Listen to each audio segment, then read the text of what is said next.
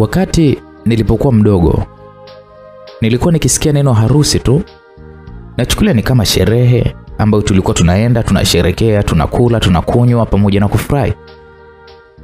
Kadiri nilivyozidi kukua, ndipo nikaelewa zaidi, na mpaka na kuwa msichana nikaelewa zaidi neno ndoa, kuoa au kuolewa. Nikajikuta na mimi natamani zaidi nipate mume. Nimesoma mpaka elimu ya juu na kupata kazi nzuri. Niliamini usomi wangu, kazi yangu pia, maisha mazuri ya nyumbani kwetu yangenifanya niwe mwanamke ambaye popote nitakapopita basi wanaume watapaparika na mimi na kutaka kunioa. Lakini haikuwa hivyo. Hamu ya kumpata mwenza wangu ilinifanya nipitie changamoto nyingi sana, msikilizaji, sana. Na kila siku inavyopita, swali langu nililokuwa nikijiuliza ni kwamba nitaolewa lini? Ungana nami msimulizi wa simulizi hii. Naitwa Uncle J. Simulizi hii imeandikwa na mtunzi Mahmud. Karibu.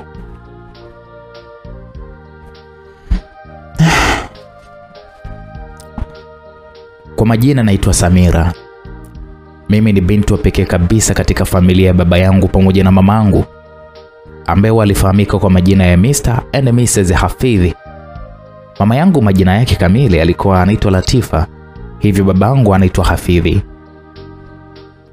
Mbali na mimi Samira, pia kulikuwa kuna kaka zangu hao wawili. Kakangu alikuwa anaitwa Hamza na mwingine alikuwa anaitwa Rafael. Wote walinitangulia mimi. Yaani mimi ndo kamziwanda, last born. Babangu alikuwa ni mfanya biashara. Alikuwa na mashamba makubwa, hivyo alilima kwa ajili ya biashara pia. Alikuwa na maduka maeneo mbalimbali, majumba kiujumla. Kusema kweli hatukuwa na njaa. Familia yetu ilikuwa inajiweza kipesa. Tulisoma shule za private kuanzia mwanzo mpaka kufika elimu ya juu. Lakini miongoni mwetu mimi tu ndo nilimaliza mpaka elimu ya chuo kikuu na kupata kazi katika kampuni kubwa ya mtu binafsi. Kaka zangu wao walijiingiza katika biashara tu mbalimbali. Maisha yangu yalikuwa ni mazuri sana. Maisha ya furaha. Nilijivunia pesa tulizokuwa nazo.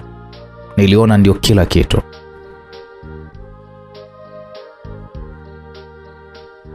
Ni asubuhi na mapema niliamka nikajiandaa tayari kwa ajili ya kuelekea kazini. Kazini na nyumbani palikuwa mbali kidogo. Hivyo nilikuwa na usafiri wangu maalum kwa ajili ya kwenda kazini. Basi nilipofika nilikuwa kitengo cha juu. Hivyo wale wafanyakazi wenzangu wa ngazi za chini walinisabahi kwa kunipungia mkono, nami sikuwa na hiana. Niliwapa salamu kisha nikapanda gorofa ya 3. Ndipo ilipokuwa ofisi yangu tayari kwa kuanza majukumu.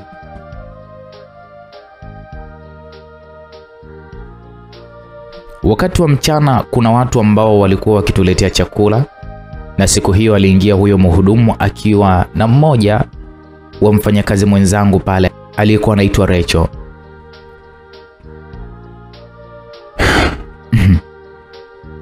Rachel, niambie kipenzi. Safi, nimeona nije wakati huu wa chakula cha mchana. Nimemwambia huyu binti aniletee chakula huku juu nile na wewe. Sawa. Haina shida, ukiona hivyo uje kuna habari umekuja kunipa, si ndio? Ndio, yani umejuaje shoga yangu? Yaacha tu. Mguu huu ni wa kwako. Mwenzio naolewa mwezi ujao. Hivyo nimekuletea kadi. Wow. Jamani, nina furaha kwa ajili yako mami. Hongera sana kipenzi. Asante. Kadi hii ya mchango nimekuchukulia kadi ya watu maalum. Usijali. Hakika tupo pamoja kabisa. Ondoa shaka Rachel. Nitachangia 500,000. Wow. Asante mami jamani, ninakupendea hapo tu. Usijali. Basi kiukweli tuliendelea kupiga story huku tukipata chakula, na tulipomaliza kila mmoja akaendelea na shughuli zake. Jioni baada ya kazi nikarudi nyumbani. Na siku hiyo kufika nilifunguliwa geti na mlinzi wetu ambaye aliitwa Kenny. Alikuwa amesafiri kwa muda kwenda kijijini kwao. Sasa siku hiyo ndo alikuwa amerudi na tulikuwa tumezoeana sana mimi na yule Kenny. Nikasema wow, Kenny jamani umefika saa ngapi wewe? Mchana iseni nimetoka kule kijijini kwetu mapema sana ujue. Vipi hawajambo huko? Aisee huko nyumbani wote hawajambo. Mimi nimekuletea zawadi. Nenda huko ndani jikoni utaziona. Kenny aliponiambia hivyo, nikapata shauku haraka sana nikaingia ndani na mpaka jikoni kwa ajili tu ya kwenda kuangalia. Nilikuta mihogo, viazi, ndizi. Kenny alibeba vya kutosha. Ilibidi nimshukuru kwa zawadi zake. Kisha nikiingia ndani kuendelea na shughuli zangu, ambapo nilipendelea zaidi kupika mara nyingi sana chakula cha usiku. Nilikuwa napika mimi mwenyewe licha ya kwamba kulikuwa kuna msichana wa kazi. Basi kufikia usiku familia nzima tulikuwa pamoja tukipata chakula. Ndipo kakaangu Rafael akaniambia kwamba nimesikia yule rafiki yako Recho anaolewa. Ni kweli? Yeah. Ni kweli. Umejuaje yote kaka? Surprise kwako. Jana tumetoka kutoa barua kwao. Na maanisha mimi ndo namoa. Tulitaka hiyo surprise. Kwanza nilishangaa kusikia vile. Lakini ilinipendeza, nilijikuta nafurahia ile habari. Japo kuwa walikuwa wamenificha.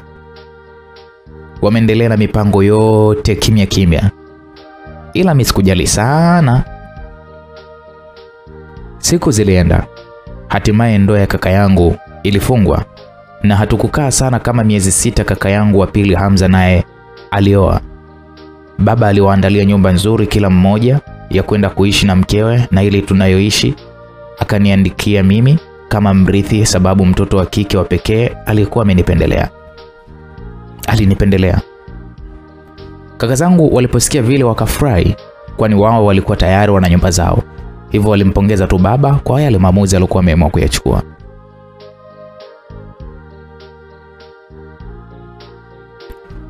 Ulipita tena kama mwezi mmoja hivi. Siku hiyo nilitoka kwenda kuenjoy na marafiki zangu. Haikuwa siku ya kazi, lakini niliporudi nyumbani nilikuta kuna ugeni.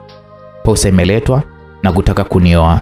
Na muoaji eti alikuwa ni kijana mmoja hivi aliyefahamika kwa jina la alikuwa anaitwa Hamis. Nilishangaa tena sana. Hamisi ni ndugu yake na bosi wetu katika kampuni ambayo mimi nafanyia kazi. Na Hamisi hajawahi kuniambia ananipenda.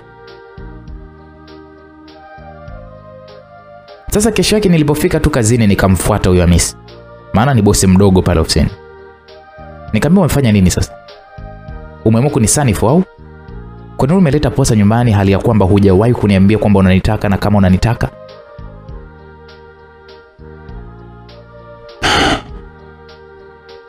Samira. Sio Samira, naomba jibu. Sasa usiwe mkali. Mimi sijaona tatizo Samira. Nimeamua kukupa heshima. Sijakwambia kitu. Nimeona nikuposa moja kwa moja. Nakupenda, nahitaji kukoa. Nisikilize Miss. Jiheshimu. Tena usije ukarudia, sawa? Kaka yako ana akili, ndio maana amepata mafanikio na kufungua kampuni kubwa kama hii. Light angekuwa na akili kama za kwako, asingefika hapa. Nisikilize, na jiheshimu. Kwetu tuna hela, sina njaa na wala sina dhiki kama kuolewa mwenye hadhi. Basi ni kaka yako ndiye ambaye angeweza kunioa, sio wewe. Unategemea mshahara wa ndugu yako ili uweze kunihudumia mimi? Huwezi Hamisi.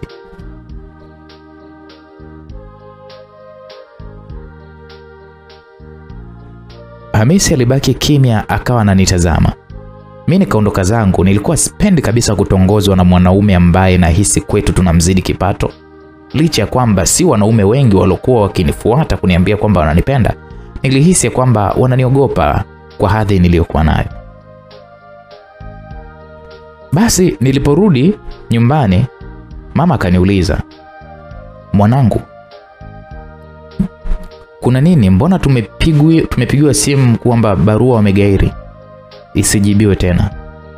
Umeongea nao chochote au?" "Hapana mama. Sijaongea nao chochote hata kidogo. Na wala msijari. Labda tu wamegairi wao wenyewe."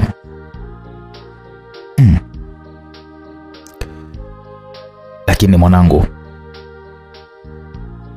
huu ni mkosi mkubwa sana. Uletewe barua alafu watu wanaotaka kukuoa wao wenyewe eti ndio wakatae. Huo ni mkosi mwanangu. Lakini usijali mwanangu, kikubwa na kuombea mkosi usiupate. Sawa?" Nilitingisha kichwa kumuitikia, kisha nikaelekea zangu chumbani kwangu. Sikutaka kumwambia mama ukweli ya kwamba nimeenda kumsema huyo muuaji kwamba sitaki upumbavu wake.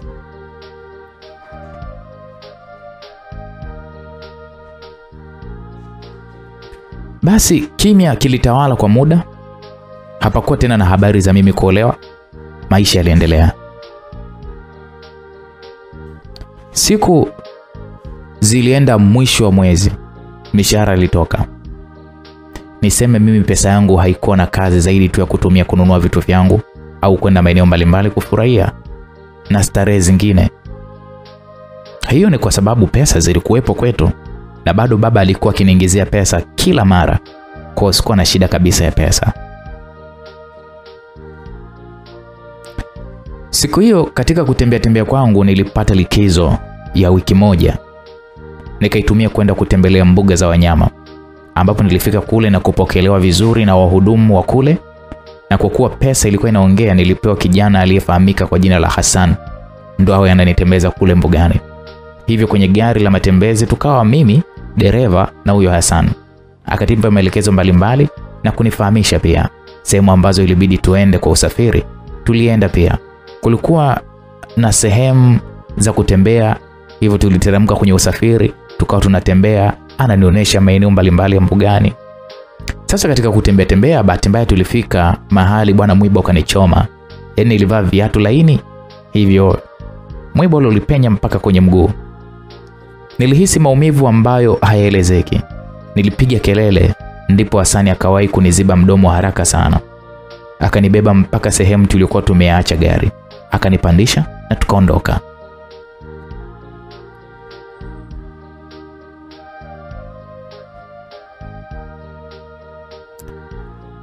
Unajua kwa nini nimekuziba mdomo?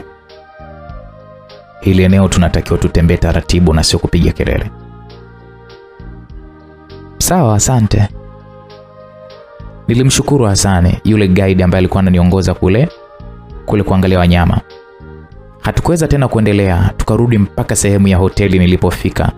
Kwa kuwa nilikuwa nachechemea, ilinibidi anipe msaada wa kunishika mpaka kwenye mlango wa chumbani. Kisha akaniacha na kisha kijana yule Hasani akaondoka zake.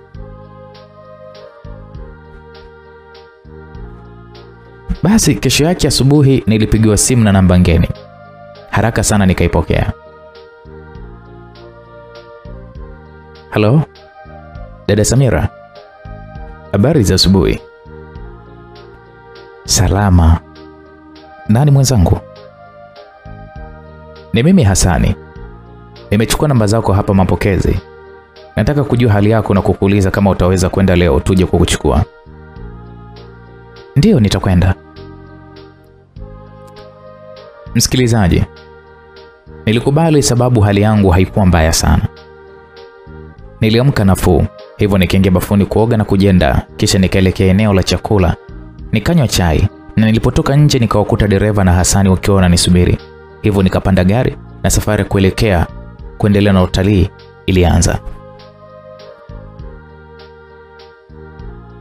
Kiukweli naweza nikasema tulizunguka sana. Alinipitisha kote, nikaona wanyama, nikapiga picha, nikafurahi. Kiukweli kijana Hasani alionyesha ukarimu sana, licha ya kwamba ni kazi yake. Pia alikuwa ni mkarimu ndani yake, mcheshi muda wote. Alikuwa akinifurahisha. Tukiwa njiani sasa tunarudi, nikamuuliza, kwani unaishi huku familia yako Yaani mke na watoto umewacha mbali? Hassan akaniambia, ni kweli nina familia, lakini ni wazazi wangu tu. Mke bado na wala watoto bado pia. Oh. Sasa kwa nini?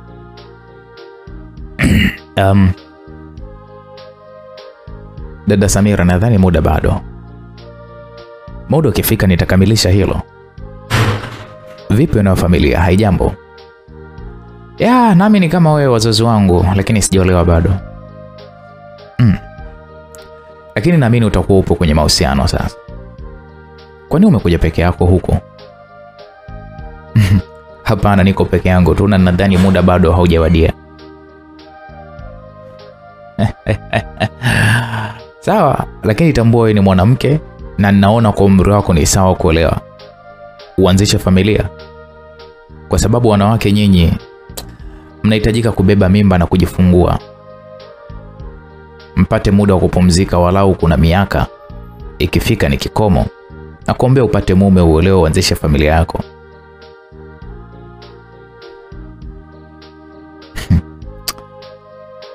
Yaani hilo ndio tatizo lenu nyinyi wanaume ambao hamjaenda shule. Yaani anarahisisha tu vitu yote hivyo. Au kwa sababu ndio nimekwambia sina mume? Yanakutoka maneno. Unahisi baada ya kusema hivyo nitakwambia nakutaka wewe? Never. Kazi yangu na kwetu kuna pesa. Muda wote nitaolewa. Sidhani kama mtu mwenye pesa huwa anapitwa na muda.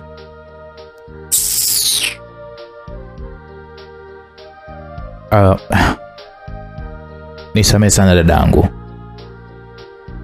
Ni yangu sio hiyo. Naomba nisamehe. Alinomba msamaha, lakini sikumjibu mpaka tulipofika nikashuka na kurudi zangu hotelini. Kesho yake nilikuwa naondoka zangu kurudi nyumbani. Sasa wakati natoka nikamkuta Hasani nje ya hoteli. Aliponiona kanisogelea, akaniambia, habari yako Samira? Nikamwambia nzuri. Oh, naomba samahani kwa kile kilichotokea jana. Sitamani uondoke ukiwa na kinyongo. Sisi ni wanadamu, kuna leo na kesho. Nikamwambia hivi, wote ambao wanakuja hapa unawashupalia kuwaomba msamaha? Au sababu ni mimi ni vile ni mrembo labda? Au kwa sababu unaona mimi na pesa, si ndio? Hapana. Hapana dada Samira. Ni kwa sababu niliona nimekukosea ndio maana nakuomba msamaha. Hebu nipishe huko. Basi nikaondoka zangu. Sikutaka kumjibu chochote mpaka nikapanda kwenye gari ambalo liliweza kunipeleka mpaka uwanja wa ndege na kuondoka zangu. Niliendelea na kazi zangu. Baadaye alijitokeza mwanaume mwingine ambaye alikuwa anaitwa Mohsen. Tulikutana naye kwa njia tu za mitandao tulikuwa tu tunachat na baadaye tulikutana. Alikuja mpaka mkoa nilipo, lakini pia hakuwa chaguo langu, hakuwa na pesa. Yaani hakuwa na pesa kutuzidi sisi. Basi alikuwa na uwezo tu wa kawaida. Niliwaza kwamba familia yangu, rafiki zangu wote si watanidharau mimi nikadeti na mwanaume kama huyo. Kwanza ndampeleka wapi? Yeye mwenye maisha yake bado unga mwana. Kwetu tuko vizuri, nimemzidi kwa kila kitu. Hii itakuwa ni dharau nikiwa na huyu mwanaume. Kwa hiyo kisema kweli Mohsen niliamua kuachana naye. Nikaendelea na maisha yangu.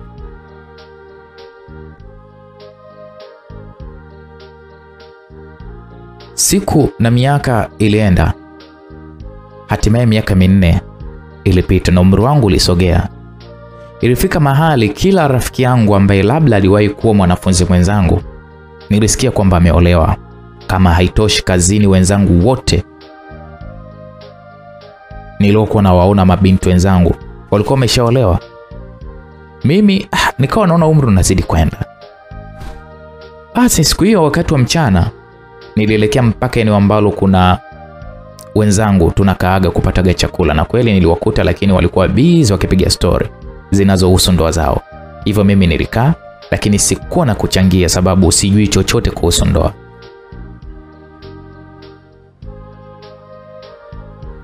Mara ghafla mmoja wapo akaniambia, "Samira, vipi mbona kima shosti hauchangii mada?"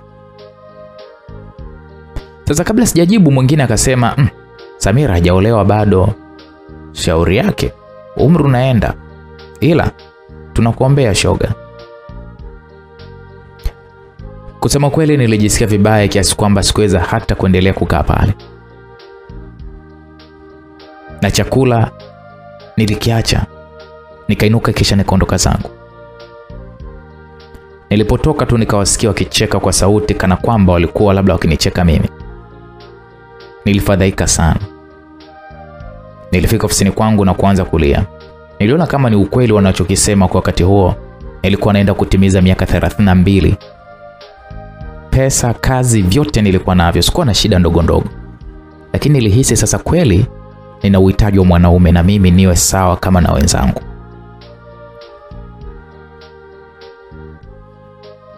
Sikuwa mtu wa furaha mpaka nyumbani mama yangu aligundua hilo. Akanifuata na kuniuliza, "Mwanangu Samira, sikuelewi kabisa. Naona hauko sawa mwanangu."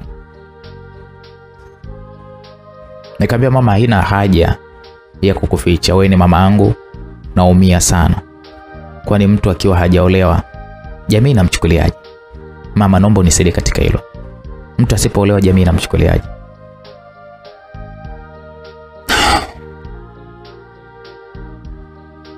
"Mwanangu, swali lako linaonesha wazi kabisa kuna kitu ndani yako.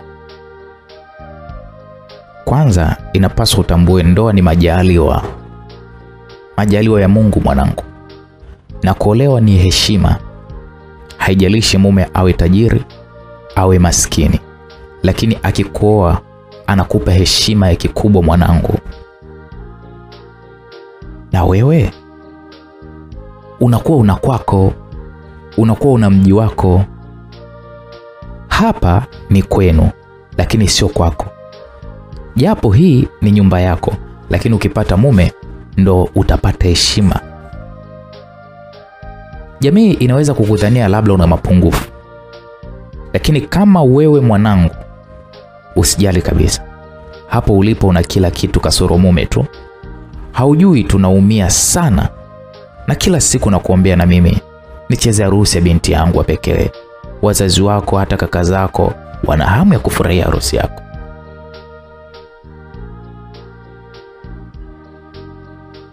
Basi nilimkumbatia mama yangu huko nikijisemea kwamba kuanzia hapo nikipata mpenzi tu nitaolewa. Siku ya Jumamosi ilinikuta niko nyumbani. Siku hiyo sikwenda kazini. Nilikaa zangu sebleni nikiwa na check movie. Mara ghafla akaja wifi yangu ambaye ni Rachel. Akionekana kabisa kwamba hayuko sawa. Alafu alikuwa analia. Ilinibidi nimuulize, "Wifi, mbona hivyo, kuna nini kimetokea? Tafadhali hebu niambie." Akasema, "Hapana Samira. Wewe ni mkubwa sawa, lakini bado haujui uchungu wa mume. Hata nikikwambia hautonisaidia chochote. Mama yuko wapi niongee naye?" Kiukweli aliponiambia hivyo nilijisikia vibaya sana. Yaani Rachel ambaye licha ya kuwa ni wifi yangu, ni rafiki yangu na tunafanya kazi pamoja, lakini kashindwa kuniambia chochote eti kisa sina mume. Iliniuma sana. Nilijiona ni mwanamke mkubwa ambaye sina maana.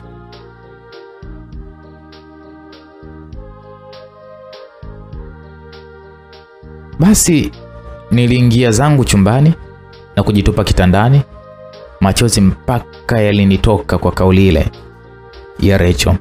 Nikamwacha atajua mwenyewe. Mama akija sawa, maana alinikera kupita kiasi.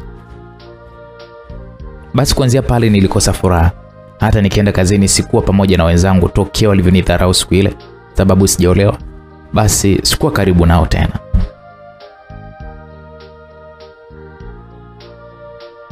Siku zilienda na hatimaye miaka 2 tena ilipita. Sikupata hata mwanaume yule wa kuweza kunisimamisha kunipa salamu. Nilijiona ni mwanamke mwenye mkosi sana. Mamangu alisimama na mimi katika maumivu ambayo nilikuwa nayapitia. Maneno mtaani, majirani walikuwa wakinisema kwamba maringo yangu yote Krishney. Nilijiona mrembo, lakini kumbe sina bahati ya kuolewa. Moyo wangu uliniuma. Ilifikia mahali mpaka nikawa nimeathirika kisaikolojia. Nilikuwa nina afya yangu, lakini mwili wote ulianza kupungua, mawazo, stress. Nguo nilizokuwa nikivaa zikawa zinanipendeza, lakini zilikuwa zimeanza kuwa kubwa kwangu. Kwa jinsi nilivyokuwa nimekonda, nimepungua kwa stress. Mama yangu kuna hivyo aliamua kunipeleka kwa mganga wa kienyeji, ili kama kuna tatizo lolote ambalo linanizibia wanaume kuja kwetu na kuposa, basi liishe. Huko mganga alisema kwamba nasumbuliwa na kivuri cheusi. Kivuri cheusi ambacho kinapelekea wanaume wakitaka kuja kunioa wanasita, hivyo natakiwa kuoga kutoa kivuli hiko cheusi na mikosi niliyokuwa nayo. Basi mipango yote ilikamilika. Mganga aliandaa maji, akaniogesha na mengine akanipaka mwili mzima, kisha akanipa dawa nyingine niishike. Akaniahidi ya kwamba siku si nyingi nitapata mwanaume na nitaweza kuolewa. Akaniambia, binti, hauna muda mrefu sana, mchumba atakuja. Hakikisha hiyo dawa ninayokupa uishike, unatembea nayo kila mara ukikutana na mwanaume, itumie ukiwa unaitafuna bila yeye kuweza kujua. Kila kitu kitakaa sawa binti. Basi nilipokea ile dawa na kusikiliza kwa makini maelezo yake, kisha tukamlipa pesa na kuondoka zetu. Nilipofika nyumbani, zile dawa nilizotakiwa kuoga nilizitumia kuoga, na ile ambayo nimeambiwa nitembee nayo nilianza kazi ya kuweza kutembea nayo kila siku. Nilianza kazi ya kutembea nayo kila siku, haikukosekana katika mkoba wangu. Basi baada ya miezi miwili, siku hiyo nilikuwa kazini. Mara alikuja kijana mmoja ambaye alikuwa akitaka kuonana na manager. Hivyo nilimpokea na kumuongoza moja kwa moja kwa manager. Kijana huyo alifahamika kwa jina la Murshida. Huyo alikuja kwa lengo la kuwekeza katika kampuni yetu. Na alipokamilisha uwekezaji, wafanyakazi wote tuliitwa na kutambulishwa mwekezaji huyo ambaye atakuwa sehemu ya kampuni yetu. Basi kazi inaendelea, ambapo Murshida alionyesha kunizoea sana. Wakati mwingine aliniomba tupate chakula cha mchana kwa pamoja. Sasa kwa kuwa wakati huo nilikuwa mpweke, sikuwa karibu na wanawake wenzangu, hivyo huyo ndo alikuwa mfariji wangu, na nilipoona anazidi kusogea karibu yangu, ndipo nikawa natumia ile dawa niliyopewa na yule mganga. Ni kama vijiti, nikawa natafuna tu pamoja na chocolate ile asije kuweza kunishtukia. Tuliendelea na ukaribu mpaka kanitongoza kabisa. Na kwa kuwa nilikuwa na shida na shauku ya kupata mchumba, si nikamkubalia. Bahati rioje, hakuzunguka akanitamkia kwamba anataka kunioa. Sikio nilijihisi kama ni mtu ambaye nimependelewa. Nilijiona ni mtu wa pekee. Nilijisikia raha ya kutamkiwa na mwanaume kwamba anataka kunioa. Niliona kanipa heshima ambayo sijawahi kuipata tokea kuzaliwa kwangu. Nilikubali na kueleza wazazi wangu, ambapo nao walifurahi, kuanzia mama mpaka baba na ndugu zangu kwa ujumla. Ilipita kama wiki moja, posa ikaletwa nyumbani na baadaye ikafuatiwa mahali. Kisha Murshid na familia yake wakatupa mwezi mmoja wa maandalizi, kisha wanataka kuoa, kwani familia zetu zote zilikuwa na uwezo wa kipesa. Hivyo haina haja ya michango, ni kutoa tu mwaliko basi watu waje.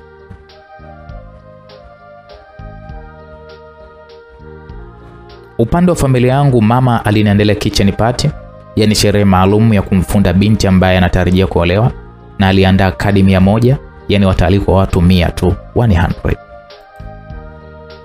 Baba yangu aliandaa send off. Hii huwa ni sherehe kumwaga binti ya kwamba anaondoka na kwenda familia nyingine. Na kaka zangu wawili nao waliniandalia sherehe ya usiku wa zawadi, kwamba ni siku ambayo wataalika marafiki zao matajiri kunizawadia mara baada ya harusi. Kadi zote za shughuli zote 3 nilichukua na kuwasambazia ofisini kwetu. Maana walinisema sana. Sasa kwa dharau nitawapelekea, na tetesi walikuwa wameshaanza kuzisikia kwamba naolewa na Murshid tajiri. Maneno yaliwaisha, walau wakaanza kuniheshimu na kuanza kuniita bibi harusi, huku nikijisikia raha kweli kweli. Nilijisikia raha mwenzenu. Siku zilipobakia chache nilipewa likizo kazini kwa ajili ya kujiandaa, na sikuwa naenda na gari kazini kwani Murshid alikuwa akija na kunipeleka kazini na kunirudisha nyumbani.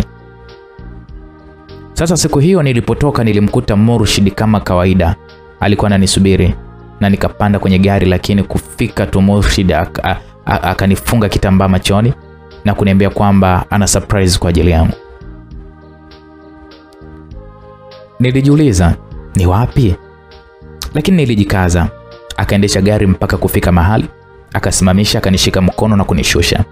Nikashika na pochi yangu niliyokuwa nayo karibu, lakini Murshid akanizuia na kuirudisha kwenye gari. Akanitaka tuende wenyewe. Hapo ndipo niliposhtuka, maana sikutafuna ile dawa. Pia sijui ananipeleka wapi. Murshid alinishika mkono na kuniongoza na kwenda. Ndipo tulipoweza kufika hiyo sehemu. Akafungua kitambaa. Palikuwa na sehemu nzuri, kuna mavazi ya maharusi.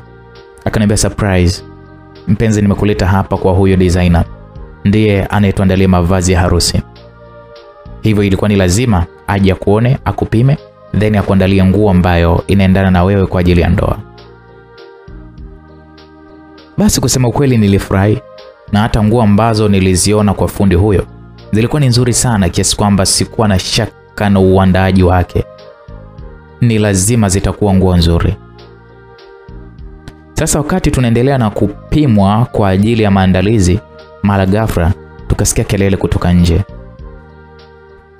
Mwizi, mwizi, jamani mwizi. Ikabidi mwenyeji aangalie kupitia dirishani. Ndipo akatuambia, hili gari jeusi hapa ni la kwenu? Ndio. Mbona liko wazi?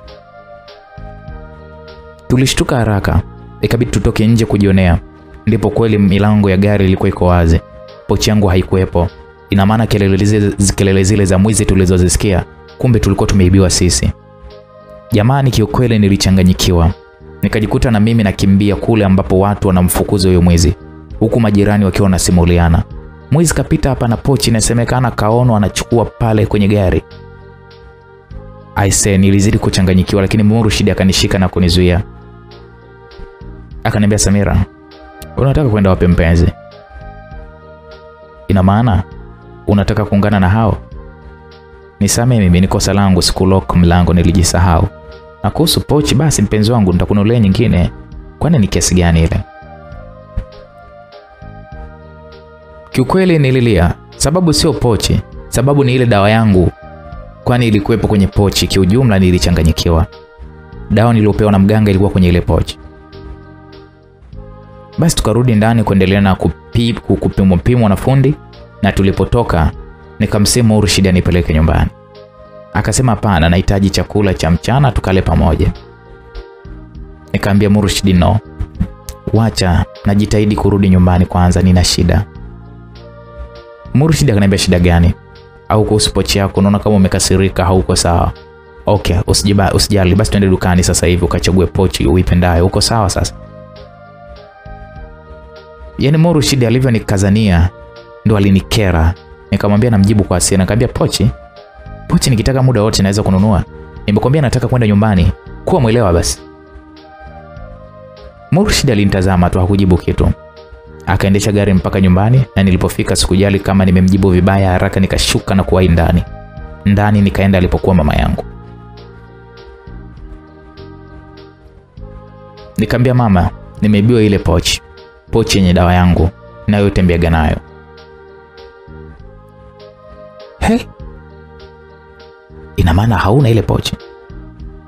Samira mwanangu, kwa nini unakuwa mzembe kiasi hicho?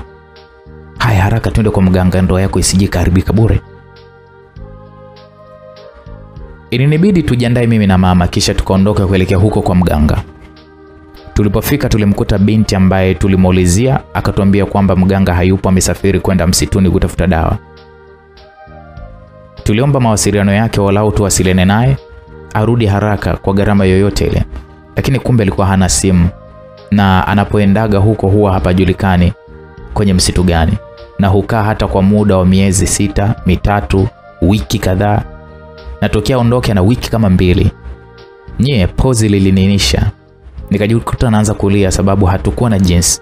Tukaondoka zetu kurudi nyumbani kusubiri nini kitakachoweza kutokea.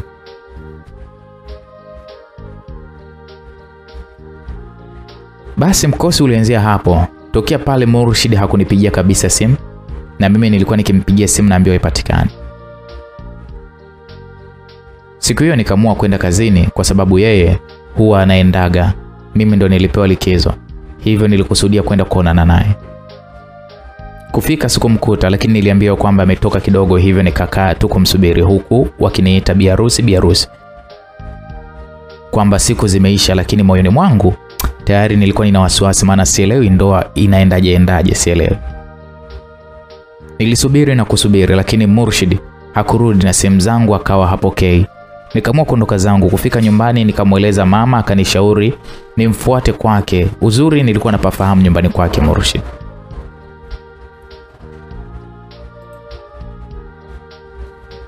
Kweli nilienda mpaka nyumbani kwake. Na nikaambiwa kwamba ana wiki sasa amehama pale. Pale kabakia mlinzi tu.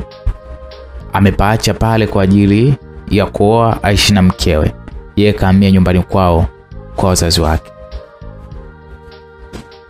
Nilishangaa sana, na kwao nilikuwa napafahamu, isipokuwa niliona aibu. Sio busara eti niende ukweni, hali ya kuwa bado siku chache tu kufikia ndoa yangu. Kwa kuwa nilikuwa na shida, nilijitolea kwa yote, nikaenda mpaka kwao ambapo sikumkuta, lakini niliwakuta dada na mama yake ambao walinishangaa kuona nimeenda kumuulizia kwao. Akasema, tatizo la nyinyi mabinti zetu wa kitajiri, hamjui tamaduni. Ukupaswa kuja ukweni, kama una shida mueleze mshenga afikishe ujumbe. Na kwa nini hamwasiliani? Ina maana kuna tatizo Aliuliza mama yake Murshid, mpaka nikajikuta nashindwa sijui nimueleze nini mama wa watu. Kwa nilikataa kwenda naye kupata chakula na nikamjibu vibaya. Ndio tatizo nimwambie hivyo au nikaamua kuondoka zangu. Siku zilienda, na siku moja kabla ya harusi ndipo Murshid alinitumia ujumbe na kuniambia sitokuja kukuoa Samira, siwezi kuoa mwanamke ambaye hana heshima kwa mchumba wake. Nimekupima, nimeona hauna vigezo vya kuwa mke wangu wa ndani, naomba unisamehe.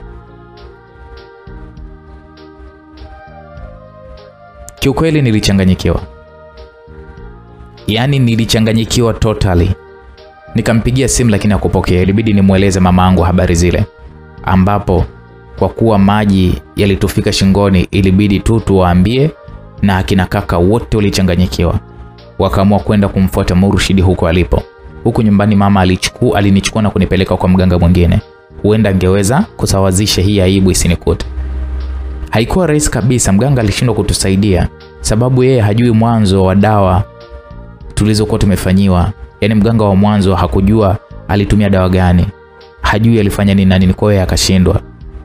Tukarudi nyumbani ikiwa na usiku, tukakuta watu kamati ya mapambo wanaendelea na upambaji, hawajui kinachoendelea maskini ya Mungu. Nilihisi kuchanganyikiwa, nikapitiliza mpaka ndani nikawakuta kaka na ofisi zangu pamoja na baba. Kaka, mmeongea na Murshid kasemaje? Niliwauliza hivyo. Wakasema hatujaongea naye. Tumekuta wapo na shamra, ametoka kuoa leo mke mwingine. Hizo taarifa nilihisi kuchanganyikiwa. Nilihisi kuishiwa nguvu. Yaani pale jasho likanitoka. Moyo kanienda mbio kwamba Murshid kaoa mwanamke mwingine.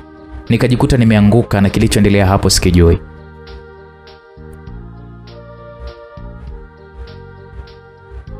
Nilipata fahamu ikiwa ni usiku mnene, nikamkuta mama yangu amekaa pembeni yangu chumbani kwangu, kwa pembeni pakiwa na bakuli lenye maji na kitambaa. Ndipo nikatambua kujua kumbe alikuwa akinipitishia maji kama huduma ya kwanza. Basi machozi yalianza kunitoka, msikilizaji.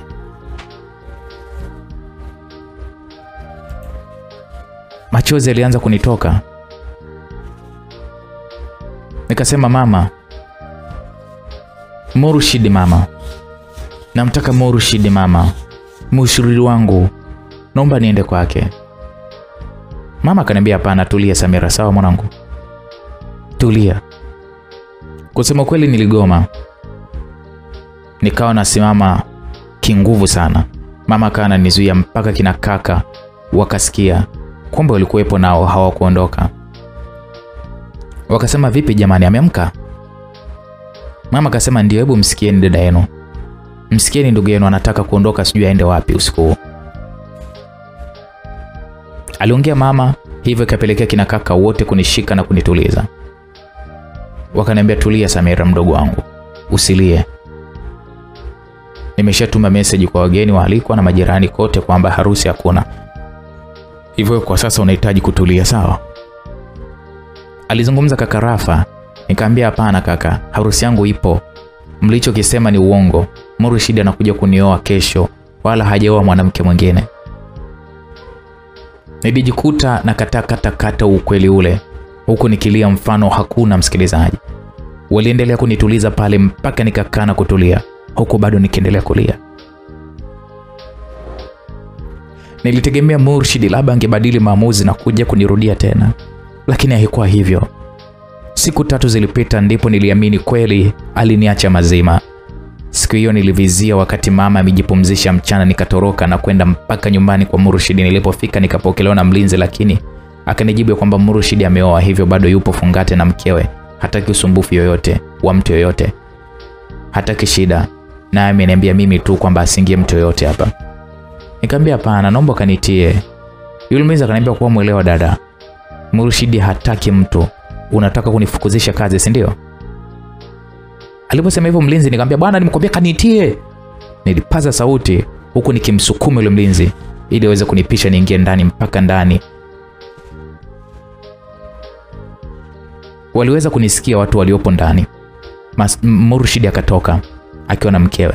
Yaani kitendo cha kumuona tu kweli yuko na mwanamke mwingine nilishwa nguvu. Nilishindwa kuzuia kuonesha udhaifu wangu, nikaanza kulia.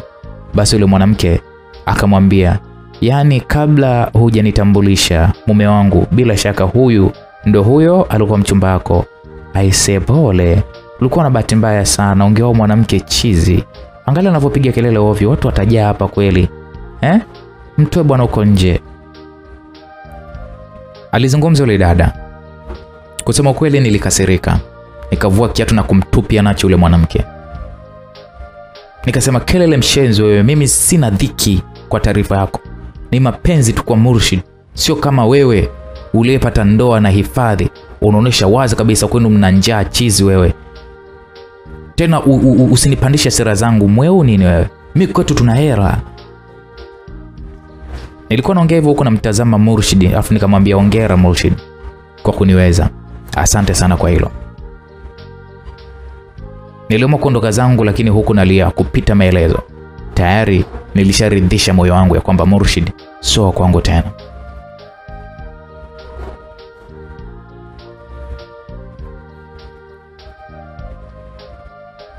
Baada ya wiki 2 nikarudi kazini, ambapo ile kufika tu macho yote yalikuwa kwangu.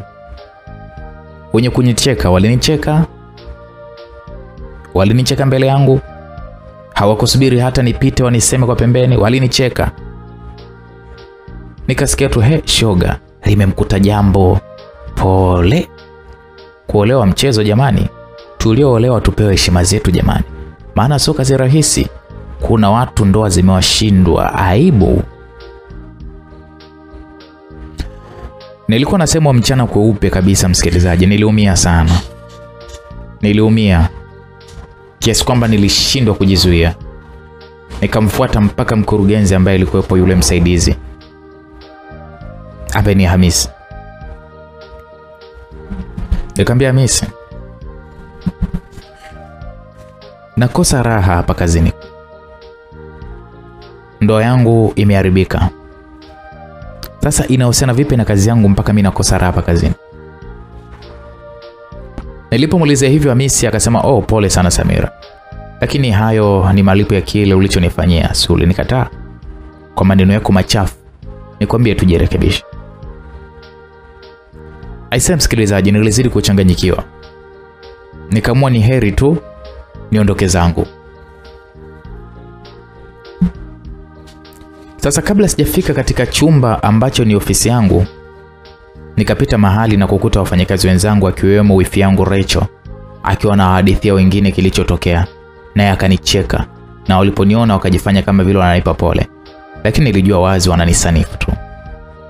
Nilifika katika ofisi yangu na kugalagala chini. Nilijiona sina thamani, sio kama wanawake wenzangu. Sikujua nifanye nini, ndipo ghafla likanijia wazo. Niliwaza kwetu tuna pesa, kwa nini niendelee kukaa mahali kufanya kazi ambapo sina raha? Nikaamua kuandika barua ya kuacha kazi na kuipeleka mapokezi imfikie mkurugenzi ya kwamba nimeacha kazi, maana nilishindwa kuendelea kuimudu aibu ile. Maana sikupata picha Murshid akianza kuja kazini, ndo nitazidi kuumia sana.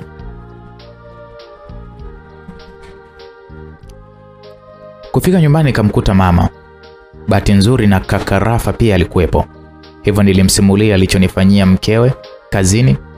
Alikasirika sana, na mama akanisihi nijikaze kwa wakati huu mgumu ambao nilikuwa naupitia. Barua ilipofika kwa mkurugenzi ya kuacha kazi, hakukubaliana na mimi. Akanipigia simu na kunibembeleza nirudi, kwani utendaji wa kazi ambao unaufanya anaujua kwamba mimi ni mfanyakazi mzuri sana. Hivyo alinibembeleza sana. Mwisho nikakubali, lakini nikampa sharti ya kwamba aongee na wafanyakazi wake wasiniseme vibaya tena. Majira ya usiku, Rachel aliletwa na mumewe nyumbani kwamba aniombe msamaha kama bado anaitaka ndoa yake na iwe mwanzo na mwisho kuweza kunisema vibaya. Rachel alikubali, akaniomba msamaha, basi akaisha.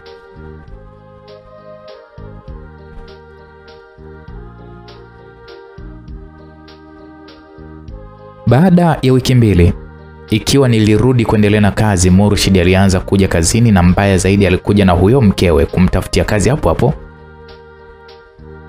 Walikuwa wakija pamoja, mara wanashikana mikono, haswa akiniona mimi, hali ambayo ilinichukua muda mrefu sana kuizoea, ambacho kingeweza kunifanya nikae na kurudi hali ya zamani. Ni mimi nipate mchumba niolewe, ningewaziba midomo wote wale. Kazi ziliendelea na nilikubaliana na yote. Nikawa kivyangu vyangu nafanya kazi kivyangu vyangu, nikamaliza naondoka, nikimaliza naondoka. Hivyo ikawa ni hivyo, sitaki mazoea na mtu. Sasa ilifikia mwisho wa mwaka ambapo kuna sherehe ya kujipongeza kwa kazi nzuri tuliyofanya wafanyakazi. Hata mkurugenzi mkubwa ndugu yake na Mr. Hamis atakuwepo. Kadi zilikuwa ni za single, mtu mmoja mmoja, na double pia kwa wale wenye wenza wao watakaoongozana nao siku hiyo. Sasa tuliitwa katika ukumbi wetu wa kufanyia vikao, na Murshid ndo alikuwa anagawa kadi hizo. Cha ajabu, aliwagaia watu kadi za double, lakini kufika kwangu akanipatia ya single. Nilimtazama kisha nikamuuliza, una maana gani kunipa kadi ya pekee? Akasema, anajua uko peke yako au unayewa kuongozana naye. Sikufichi Samira, wewe ni mrembo sana, lakini kama unamkosi, I say, utakufa ukiwa single. Hivyo angaika tu kwa hilo. Nilichukia kwa maneno yake, nikajikuta nimemzaba kibao mbele za watu. Hata yeye mwenyewe hakuamini. Watu wote walishangaa, japo nilikosea sababu yeye aliniambia taratibu bila watu kuweza kusikia. Lakini mimi sasa nilimtandika mpaka na kibao na wote wakashangaa. Hamisi akauliza, Samira, ndo unafanya nini? Nikasema, huyu mwekezaji wenu simuelewi kabisa maneno anayoniambia. Sawa, lakini ulipaswa utangulize subra. Murshid kwa jeuri akasema, sina la uongo nilolisema, ni kweli. Ndio maana umemua. Basi Mr. Hamisi akatupatanisha pale, yakaisha. Niliondoka nikiwa nimechukia kweli kweli. Nikajisemea moyoni kwamba lazima heshima yangu irudi sasa. Sio muda wa kulielia, bali ni muda wa kuweza kujibu kashfa zao. Nilimfikiria kwa haraka kijana Hasani, yule kule safari nilipoenda mbugani.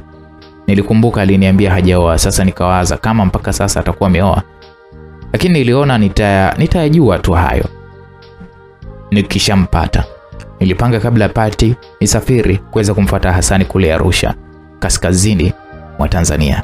Mapenzi haya. Nilijiandaa. Baada ya siku 2 niliomba ruhusa ya siku 3 kazini, ambapo nilizitumia kurudi kutembelea kule mbuga za wanyama. Lakini nilikuwa na lengo la kumtafuta Hasani. Kama kawaida, nilifika, nikapokelewa kama mgeni na kupelekwa mpaka sehemu ya hoteli kwa ajili ya kuweza kwenda kupumzika. Kwa kuwa muda bado ulikuwepo, yani sikufika usiku, nilitaka kuanza kuzunguka siku hiyo hiyo, na safari hii nilipewa mdada ndo anisindikize matembezini. Basi tulianza safari, lakini akili yangu haikuwa kwa wanyama, bali nawaza nitampata vipi Hasani. Nikaona nimuulize huyo mdada anayeniongoza. Nikamwambia naitwa Samira, sijui mwenzangu naitwa nani. Akasema wewe naitwa Sophie, karibu sana. Nikamwambia asante. Poa Sophie, vipi wewe, ni muda mrefu kwa hapa? Hapana, sio sana, huu ni mwezi wa 3 tokea nianze kufanya kazi hapa. Nikamwambia okay Sophie, kuna kijana fulani mrefu hivi wa maji ya kunde anaitwa Hasani, sijui utakuwa unamjua? Ndio namfahamu, alikuwepo hapa lakini mwezi mmoja uliopita kaondoka. Kwani unamfahamu? Nikamwambia niliwahi kuja mwaka jana, ndo alikuwa pamoja na mimi kama hivi mimi na wewe. Lakini safari hii sijamuona, ndo maana nimeamua kumuulizia vipi hauna mawasiliano yake, maana mimi niliwahi kupoteza simu nikapoteza namba yake. Sawa, unaweza kuipata tukirudi, nitaenda pale mapokezi kukuchukulia. Nikamwambia utakuwa umenisaidia sana. Utakuwa umenisaidia sana Sophie. Basi tuliongea pale na kuendelea kuzungumza. Tukawa tunazunguka mpaka usiku kabisa. Ndipo tukarudi, nikafika nikapumzika. Huku tukikubaliana ya kwamba kesho atakuja akiwa na namba za Hasani. Basi kweli kesho yake Sophie aliniletea namba za Hasani. Na nilipozipata wala sikuweza kusubiri. Nikaondoka zangu nikampigia simu nikiwa njiani na urudi zangu nyumbani. Bahati nzuri simu ikaita na ikapokelewa. Halo. Nikamwambia halo Hasani, habari yako? Nzuri, nani mwenzangu? Naongea Samira hapa. Samira? Samira gani? Ni siku nyingi, ila tulikutana wakati unafanya kazi mbugani mwaka jana. Nilikuja na ukanitembeza mpaka siku naondoka, ulikuwa ukiniomba msamaha.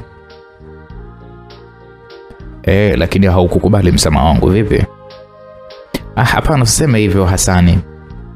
Yale nadhani yameshapita, sasa tuangalie mengine. Kwanza uko wapi kwa sasa? Umeacha kazi pale? Nimeambiwa hivyo.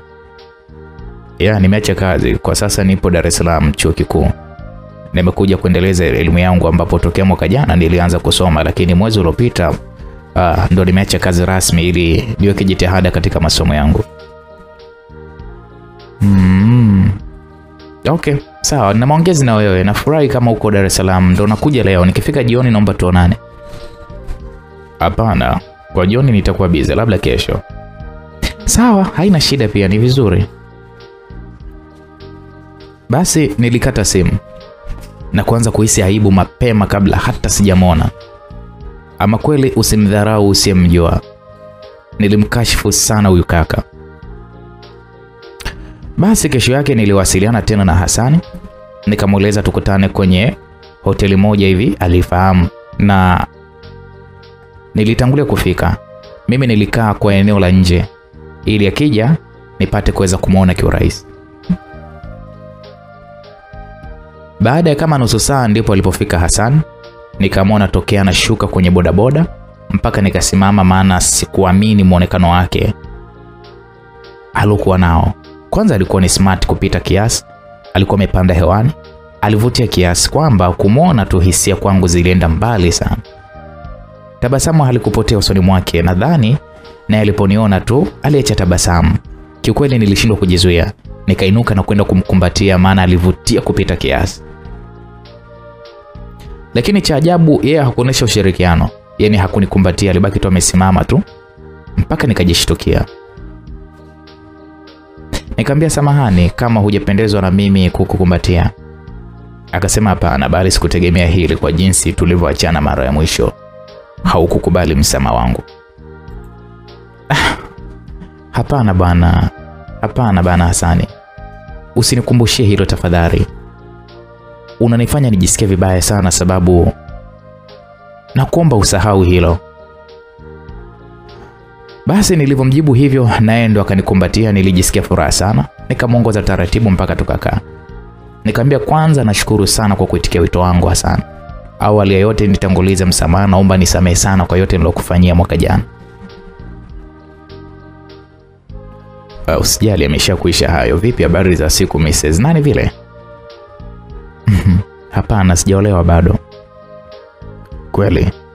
Ndio, vipi umeoa? Hapana, bado nasoma kama nilivyokuambia, kwa siwezi kuoa huku nikiwa nasoma.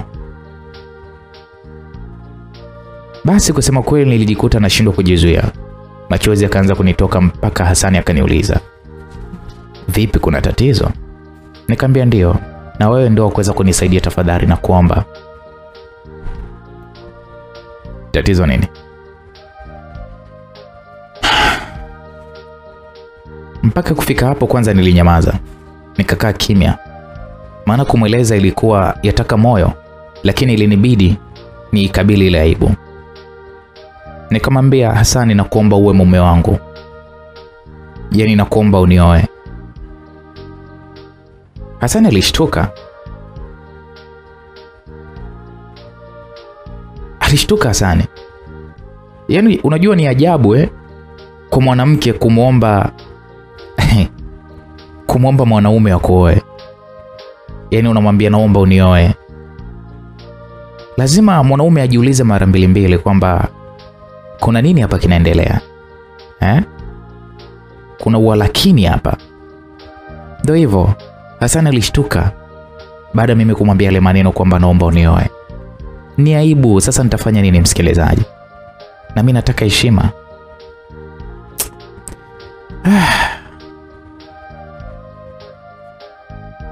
Nilifumba macho kwa aibu, maana sikujua Hasani atalipokeaje lile swala. Lakini Hasani akaniambia,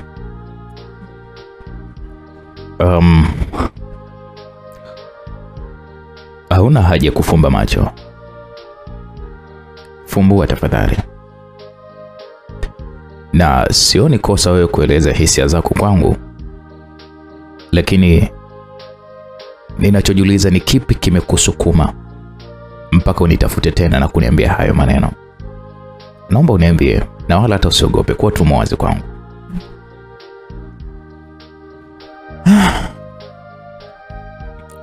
Kiukweli nilijikuta machozi yakinitoka. Lakini nilijikaza na kuanza kumsimulia Hassan. Nilimweleza kila kitu kilichonikuta mpaka kumpata mchumba. Nikataka kuolewa, lakini akaniacha kwenye mataa. Kuhusu masuala ya dawa ya mganga sikumwambia, maana nilihofia asije kudhani kwamba mimi ni mshirikina.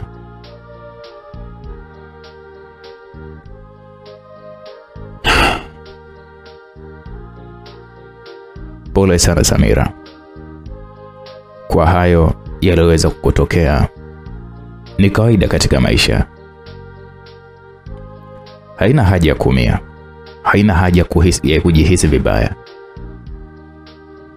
Ni mitihani, tuna changamoto za maisha. Pole sana. Lakini nasikitika kukwambia kwamba tayari nimeshaanza mahusiano na mwanamke mwingine. Ni yule Sofia ambaye ulimkuta kule na alikupokea. Naye ana shauku sana kujua kwa nini ulinitafuta.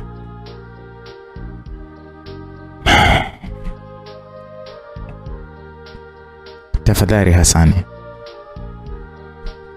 naomba nisaidie. Nifichie basi aibu na maneno yanayosemwa kila kukicha. Naomba Hasani, kama kuolewa ningeshapata kunioa. Lakini tazama, nimekuwa mtu wa kuumizwa Hasani. Mpaka nikahisi kashfa ya maneno nilokutolea ndio kama mkosi kwangu.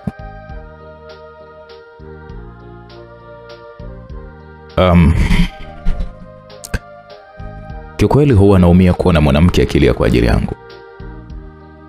Natamani ningekuwa na wewe, lakini siwezi kumuumiza mwingine ambaye ni Sofia.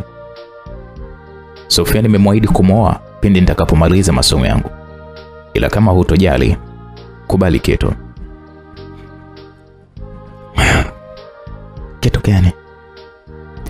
Niwe mpenzi wako katika macho ya watu kwa huko ambapo unataka niwepo. Na Sofia natakiwa kumweleza hili ili awe analifahamu.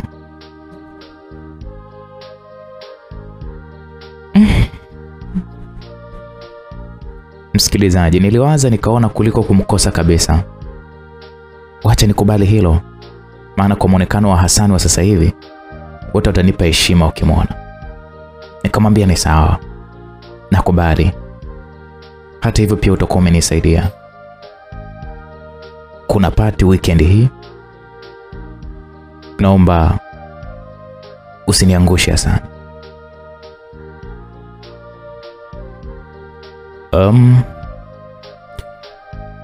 Hilo limepita Samira, na wala hata usijali. Utapenda mbona?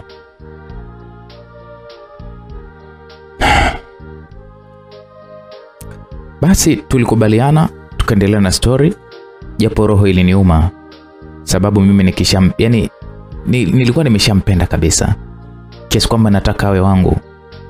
Sikutaka wa kuigiza naye kwa act, nilitaka awe wangu moja kwa moja. Basi nilienda kumweleza mama habari zile. Mama alisikitika sana kuona mwanae anahangaika kwa wanaume, hali ya kuwa sina ninachokikosa nyumbani. Mama akaniambia, mwanangu, kwa uwezo ambao wazazi wako tunao, ulikuwa sio kukosa mume, lakini tufanye iwe siri yetu. Iwe siri yetu, hata kaka zako wasijue kama huyu mpenzi wako ni fake.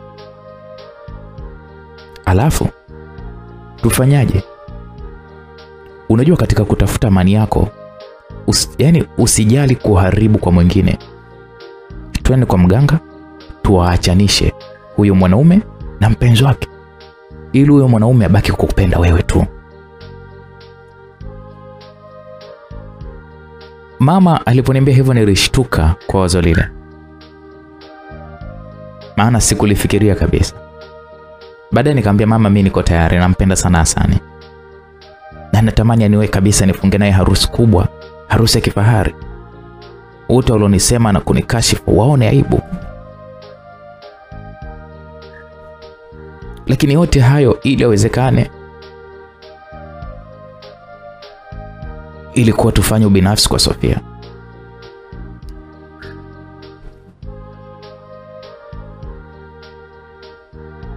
Basi nilikuwa mara nyingi naenda chuo kuonana na Hassan, tunapiga story, nampelekea zawadi, huku tunapanga siku ya party jinsi itakavyokuwa na vitu kama hivyo. Tulipanga nguo ya kwamba tutavaa nguo za maro, yeye atavaa suruali nyeusi na koti lenye rangi ya maroon, na mimi akaniambia kwamba nivae gauni rangi ya maroon, kichwani nikatengeneza nywele na kupendeza pamoja na viatu virefu vyeusi. Fashion hiyo tulikuwa tumeipata kwenye mtandao na wote tunaipenda, nikaona wazi nitafunika kweli kweli.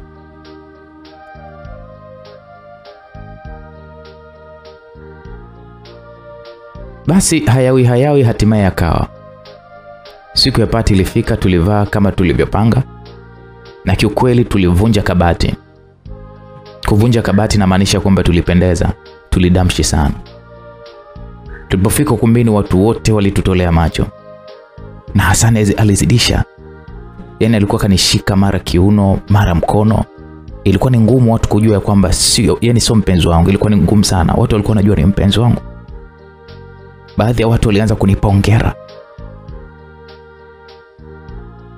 na kunitakia tufunge ndoa salama.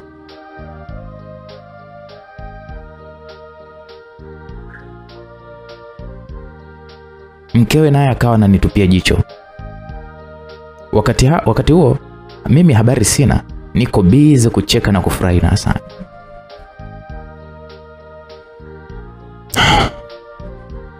Sasa mgeni rasmi wa pati yetu ambaye alikuwa ni mwanamama mashuhuri, tajiri, mkubwa tu, wakati alipopewa nafasi ya kuzungumza mawili matatu kuhusu kuisifia kampuni yetu, akatoa mfano kupitia mimi ya kwamba kampuni inaendelea kwa sababu wafanyakazi tupo smart kiakili na inaonekana hata kimahusiano tuko vizuri, ndio maana tunafanya kazi bila kuwa na mawazo yoyote. Nilizidi kupata kichwa, yani furaha niloipata siku ile haikuelezeka. Hasani alinitendea haki, japokuwa alikuwa ndo mtu wangu fake, lakini alijua kunitendea haki like kama ni mtu wangu original. Basi baada ya pati kuisha tulitoka ili tuweze kuondoka. Lakini tukiwa nje Hasani alinitaka nirudi tu nikapumzike, yeye atachukua usafiri. Nikamwambia hapana Hasani, naomba tuongozane pamoja. Hasani akaniambia wewe rudi nyumbani usijali. Basi nilikubali sababu sikuwa na uhuru naye, sio mpenzi wangu hivyo. Kwa hiyo ikabidi nikubali kila ambacho yeye alikuwa anachokitaka. Lakini kabla sijapanda gari niondoke, mara kuna mtu akanikumbatia upande wa nyuma, kugeuka alikuwa ni Hasani. Paka nikashangaa. Aliniganda na kunikumbatia, na mimi nikajituliza, mtoto wa kike, sababu nampenda mno Hasani. Basi kama dakika 5 ndipo kaniachia. Ndipo kuangalia pembeni, kumbe pembeni kulikuwa kuna mtu anatuangalia. Alikuwa anatuangalia kweli kweli. Ina maana kumbe Hasani alinifanyia vile makusudi ili watu wasione kama tumetengana. Hapo ndo nikamuelewa Hasani kwa nini alifanya vile. Basi nilifurahi, tukapanda zetu gari wote na yeye ndo akawa anaendesha. Tukaondoka huku yule mtu alikuwa anatuangalia sana na watu wengine pia. Kesho yake nilikuwa nikimueleza mama furaha niliyokuwa nimeipata Hasani, nikamwambia mama Hasani kanitendea haki sana. Kabisa. Yaani sikutaka kurudi nyuma katika kufanikisha hili ili Hasani awe wangu. Mama hakutaka kupoteza muda, akaniambia nijiandae twende kwa mtaalamu tukamvute Hasani anipende. Hapo hatukujifunza kwa ile tukuta mwanzo. Basi tukajiandaa na kwenda tukidhania kwamba tutaweza kufanikiwa na nitaweza kuolewa.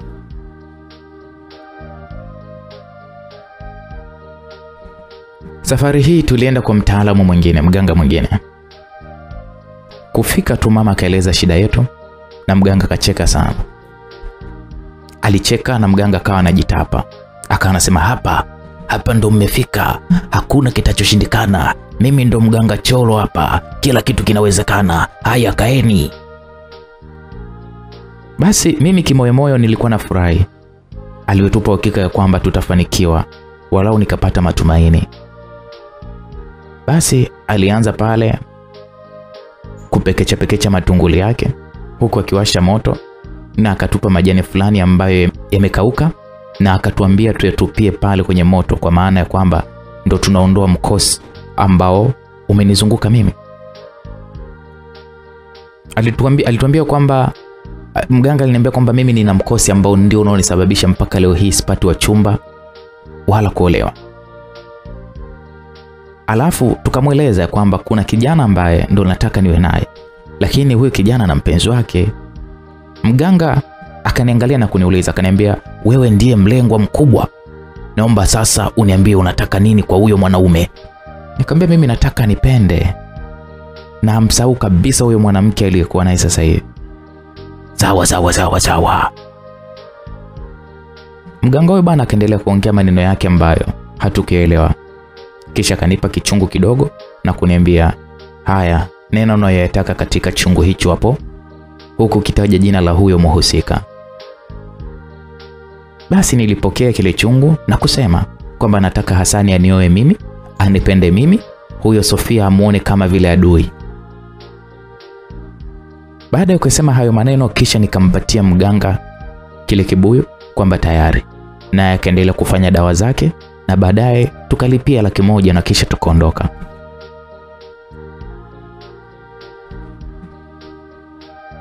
Basi tulikaa kama siku 3, ambapo siku hiyo Hasani aliniomba kutoka. Hivyo nilijua tu dawa mganga inaanza kujipa. Nilifurahi kupita kiasi. Nikajiandaa na kupendeza kweli kweli. Nikaenda kuonana naye. Nilipofika nikamkuta na akanisifia kwamba nimependeza kweli kweli. Nikajisikia raha sio kawaida. Nilijisikia raha sana.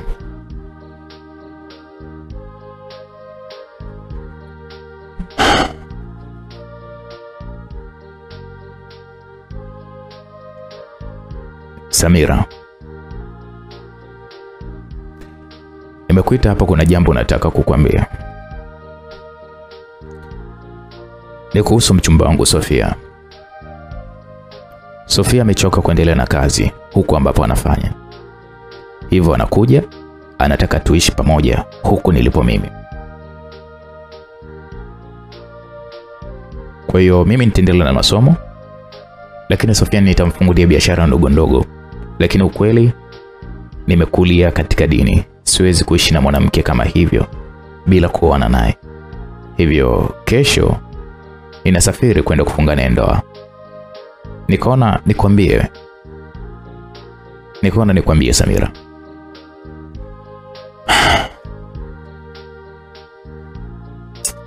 Kiukweli nilishangaa. Yaani sikuamini kabisa, nilihisi kama homa ghafla hivi. Nilihisi homa ghafla. Nilitegemea baada ya kutoka kwa mganga mambo yatakuwa mazuri. Lakini ndo kwanza yamenielemea upande wangu. Nikamwambia Hasani, inamaanisha mimi tena, yaani mimi na wewe tena ndo basi?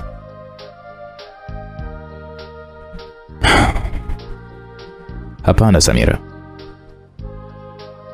Sina maana hiyo.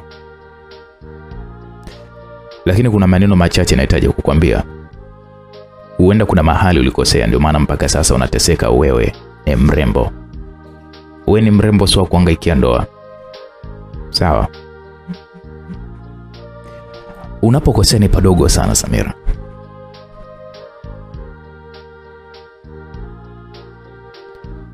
Kuanzia leo, acha majivuno. Sawa Samira? Kaa, jichanganye na watu. Pia swali, muombe Mungu sana. Hakika jambo kubwa kwake ni dogo sana Mwenyezi Mungu. Kwako linaweza likawa kubwa, lakini kwa Mungu litakuwa ni jambo dogo sana. Na jambo la mwisho Samira, ambalo mimi ningependa nikuhusie kutokana na yanayokukuta. Usije ukajiingiza kwa waganga. Fahamu kabisa kwamba mapenzi hayarogwi. Ipo siku, omba sana, utapata hitaji la moyo wako. Sawa? Achana na maneno ya watu. Achana na kuongopea watu. Ishi maisha yako. Mungu atakupa yule ambaye ataifanya safari ya maisha yako ya mahusiano iwe nuru, na utayafurahia sana mapenzi yako. Wacha majivuno Samira kwa hali ulionayo. Jichanganye na watu. Muombe Mungu, utapata mume mwema.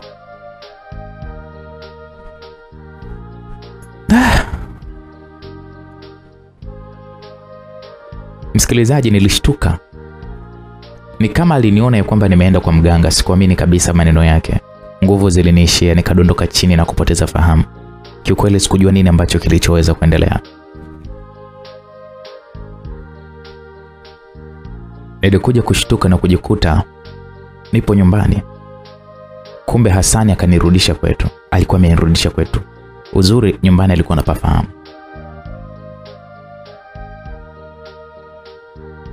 Mama aliponiona nimeamka akanifuata. Akasema, mwanangu jamani, kimekupata nini tena? Mbona sielewi kabisa? Kiukweli nilishindwa kuongea msikilizaji. Nilishindwa kuongea nini zaidi tu, nilibaki nalia. Sababu maneno yale ya Hasani yalikuwa yakijirudia kwamba anakwenda kumwoa Sofia. Kiukweli nilipata hasira, nikainuka kitandani, nikachukua kisu na kutoka mbio mbio. Yaani kiukweli nilichanganyikiwa mimi. Nilichanganyikiwa.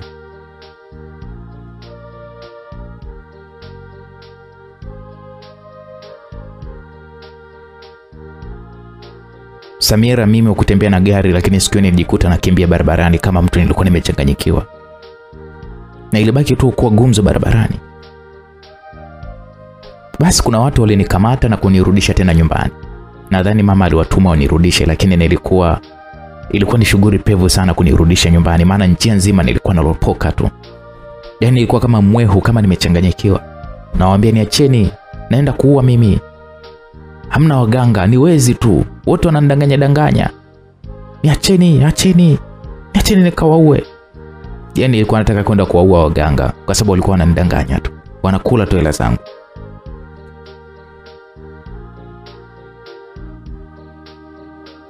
Watu waliacha shughuli zao na kuanza kunitazama, wengine wakanirekodi kabisa kwa ajili ya kupata umbea kuweza kulijadili.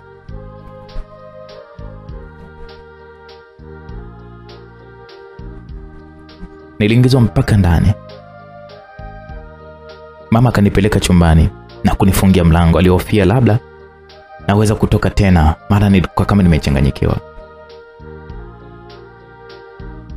Basi nilikaa kama wiki moja bila kutoka nje. Wakati wote huo nilikuwa nikimpigia simu Hasani, lakini Hasani hakupokea na baadaye aliamua kuniblock kabisa. Basi niliamua kuendelea na maisha, ambapo siku hiyo nilienda zangu kazini, lakini kufika mapokezi nilipewa barua ambayo ilitoka kwa mkurugenzi. Haraka sana nikaichukua na kuisoma. Barua ile ilinitaka niandike barua ya kujieleza. Kwanza, kujidhalilisha kama mfanyakazi wa kampuni ile kubwa. Nilijidhalilisha, hivyo ni sawa na kuidhalilisha kampuni yao. Alafu jambo la pili ni kukaa bila taarifa yoyote wiki nzima nyumbani. Kutokana na mawazo niliyokuwa nayo, sikutaka tena kuendelea kujichosha. Nilichofanya niliandika barua ya kuacha kazi rasmi kabisa, na sikuwa na dhiki kiasi hicho.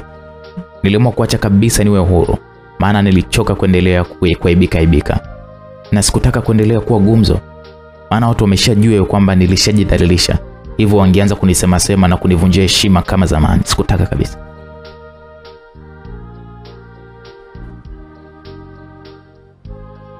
Basi maisha yaliendelea, japo kiugumu. Kwa upande wangu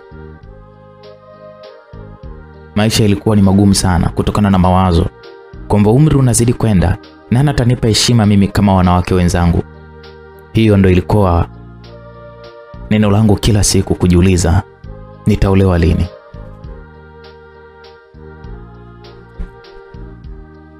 Mwaka mmoja ulipita ambapo baba alinifungulia duka la nguo. Hivi jioni nilipendelea kwenda kukaa dukani kwangu wakati wa mchana. Ndo mara nyingi niliwaachia waajiri wangu wauze. Basi siku hiyo dukani hapo aliingia mvulana wa makamo kiasi kama miaka 34, kwa kumkisia hivi. Alikuwa ni umri lika na la kwangu. Akawa anachagua nguo mpaka kufikia mwisho. Nilipiga hesabu alinunua nguo za milioni 1 na kama 500,000. Kumtajia tu alitoa bila hata kuomba punguzo. Basi nikaagiza vijana waajiri wangu wamsaidie kubeba mpaka nje, kwani zilikuwa ni nyingi na za thamani.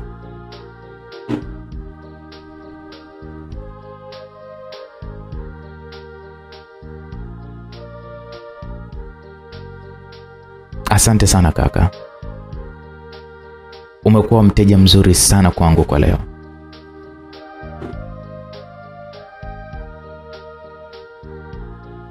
Umekuwa mteja mzuri sana kwangu leo.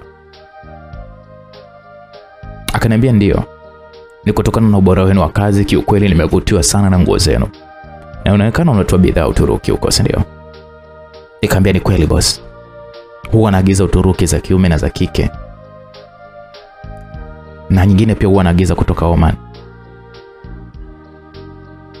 Oh, wow. Hongera sana. Nashukuru sana, nitakuwa nakuja hapa mara kwa mara. Au kama labda una page ambayo unapost mara kwa mara ukileta mizigo mipya, basi naomba nishiriki na mimi niweze kuona. Usijali, nipe namba zako. Hilo group langu linahusika na hilo masuala ya Simulizi, nitakuunga. Basi yule kaka akanipatia namba zake, tukafahamiana pia kwa majina. Alikuwa anaitwa Othman. Ule ndo ukawa mwanzo mimi na yeye kuweza kujuana naye Othman. Kusema ukweli, kwani baada ya pale nilimuunga kwenye grupu langu. Pia akanifuata na private, tukawa tunachat mpaka kupelekea kwa marafiki. Alijitambulisha kwangu ya kwamba ni mfanyabiashara na ana kampuni ndogo ya uuzaji wa magari, anamiliki yeye mwenyewe. Hivyo hakuwa mtu mwenye njaa, alikuwa na uwezo wake wa kifedha. Kiukweli mimi na Othman tulizidi kuzoeana. Mpaka ilifikia mahali alinitaka kimapenzi na akanieleza historia yake kwamba ana mtoto mmoja wa kike alizaa na mkewe, lakini walitengana. Hivyo anahitaji mwanamke ambaye atampenda mwanae, kwani binti yake huyo mwenye miaka 10 alikuwa akimpenda sana. Kutokana na uchungu wangu wa kutamani kuolewa, niliyakubali yale aliyoniambia Othmani na nikamwahidi kwamba nitakuwa mama bora kwa huyo mtoto wake. Na ushauku yangu nikitaka kumfahamu mtoto huyo. Na hakusita, alimleta mpaka dukani kwangu mwanae. Mwanae alikuwa anaitwa Jasmine. Hivyo tulianza kuzoeana kila mara kija dukani kwangu.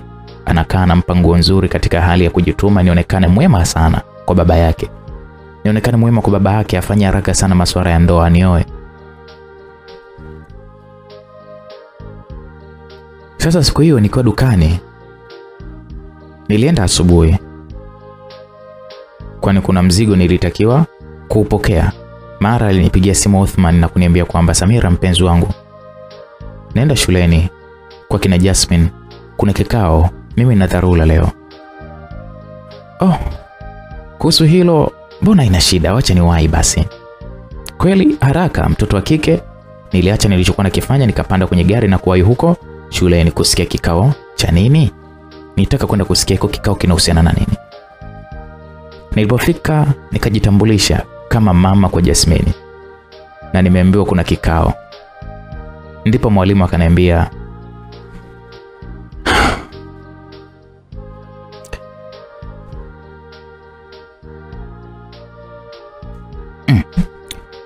mbona atufahamu? Sijapata taarifa kama kuna ujio wa mzazi wa Jasmine, na wala hatujaita mzazi wake, labda ukamuulizie darasani. Kiukweli nilishangaa, maana babake aliniambia kwamba amepigiwa simu, lakini shuleni wanasema kwamba hawana taarifa. Hivyo tukaelekea darasani kuulizia. Kufika aliitwa Jasmine akaulizwa na kujibu ya kwamba aliomba simu kwa mwalimu mwingine akampigia baba yake, ni kwamba kichwa kinamuuma. Basi aliruhusiwa, nikaondoka naye, ambapo badala ya kwenda naye dukani ilibidi kwanza nimpe taarifa baba yake, nimpeleke nyumbani kwao kwanza, naye akaniambia kwamba anakuja. Hivyo tukakutana nyumbani. Basi nilitangulia mimi kuweza kufika. Jasmine akafungua mlango, tukaingia. Kwanza nilimwandalia uji mzuri na kumpatia haraka sana. Nikaenda kumnunulia dawa za kumpunguzia maumivu, yani nilikuwa heka. Udadhani labda ni mwanangu wa kumzaa. Yote hayo ni kumridhisha mwanaume azidi kuweza kunipenda na anioe. Basi baada ya muda Othman alifika akiwa na bidhaa za nyumbani. Hivyo nilizipokea na kuingia jikoni kupika, japo haikuwa kawaida yangu nyumbani kupika, lakini kwa hapo nilijikaza mtoto wa kike na kupika vizuri kabisa. Bahati njema na Jasmine alikuwa akiendelea vizuri, hivyo tulikula kwa pamoja. Sasa tulipomaliza, wakati wa kuondoka, Othman aliniita chumbani kwake. Japo nilikuwa naogopa, lakini nikaenda. Alinitaka tupumzike. Mimi nikamwambia nimechoka kutokana na kupika na shughuli zingine. Basi ilibidi nikubali, nia ni kumridhisha Othman. Sasa katika kupumzika, akaanza kunishika, mara niambia nipunguze joto, mara sijui, yani alionyesha dalili zote za kunitaka kimwili. Pamoja na ukubwa wangu wote huu, jambo hilo kwangu lilikuwa ni zito sikwai kabisa. Lakini kwa ajili ya kuitaka ndoa na kumridhia Othmani, ni anioe. Nikasema hapana Othman, hili jambo tutafanya tukishaoana tafadhali. Samira, mimi ni mchumba wako, hupaswi kuwa na wasiwasi na kuoa Samira wangu. Basi maneno yale matamu ya Othmani nikajikuta na lainika na kumpatia mwili wangu kuwa ndo burudani kwake. Tulifurahia pamoja burudani mpaka usiku. Nikaenda kuoga, lakini hakuishia pale tu. Tulitoka na kwenda kupata dina pamoja na Jasmine. Na sikutamani kurudi nyumbani, Nilirudi tena nyumbani kwa Othman kulala huko huko, kwani mapenzi yalininoga nyie. Mapenzi yalinoga baina yangu mimi na Othman. Sasa kesho yake ndipo nikarudi nyumbani. Mama alinishangaa kwani haikuwa kawaida kwangu kulala nje na nyumbani. Mama akaniambia, Samira, sikuelewi mwanangu, tuseme ndo ulilala kwa huyo mwanaume wako au? Nikamwambia, mama acha hizo jamani, bahati mbaya tu nimegundua mama, mapenzi kweli hayarogwi. Hassan aliniambia ukweli. Yaani sitaki tena masuala ya waganga mama, sasa hivi mapenzi yangu naona yananiendesha mimi mwenyewe bila hata mganga. Nafurahi sana mama, jiandae wiki ijayo. Kaniambia kwamba analeta barua mwezi ujao ndoa. Basi mama alifurahi sana kupata ile taarifa kutoka kwangu, na yakaonesha shauku kubwa mno ya kujionea mazuri kwangu. Basi yalitimia kweli. Wiki iliyofuata Uthmani alituma washenga kwetu kutoa barua na mahari. Hivyo ilibaki swala ndoa tu kama ilivyokuwa kwa Murshid. Moyo ulienda mbio, wasiwasi ulinijaa, lakini niliamini kabisa kwamba wakati huu nitaolewa. Nitafuta lile swali langu ninalojiuliza siku zote, kwamba nitaolewa lini, na hatimaye nitaolewa. Baba yangu ambaye alikuwa mara nyingi nchi za nje alirudi pamoja na ndugu zangu wengine wote. Walifika wakanipongeza kwa kupata mchumba na safari hii naolewa sasa. Basi nilianza sherehe pale kitchen party nilifanyiwa, ikaja send off kama kawaida, ambapo baba alinizawadia vitu vingi sana, hivyo ikabaki ndoa tu. Nilianza kukaa ndani, na siku hiyo wifi yangu, dada wa Othman, pamoja na mtoto wake yule Jasmine walikuja nyumbani kuniletea piko na nguo ya kuvaa. Maandalizi ya harusi yalipamba moto.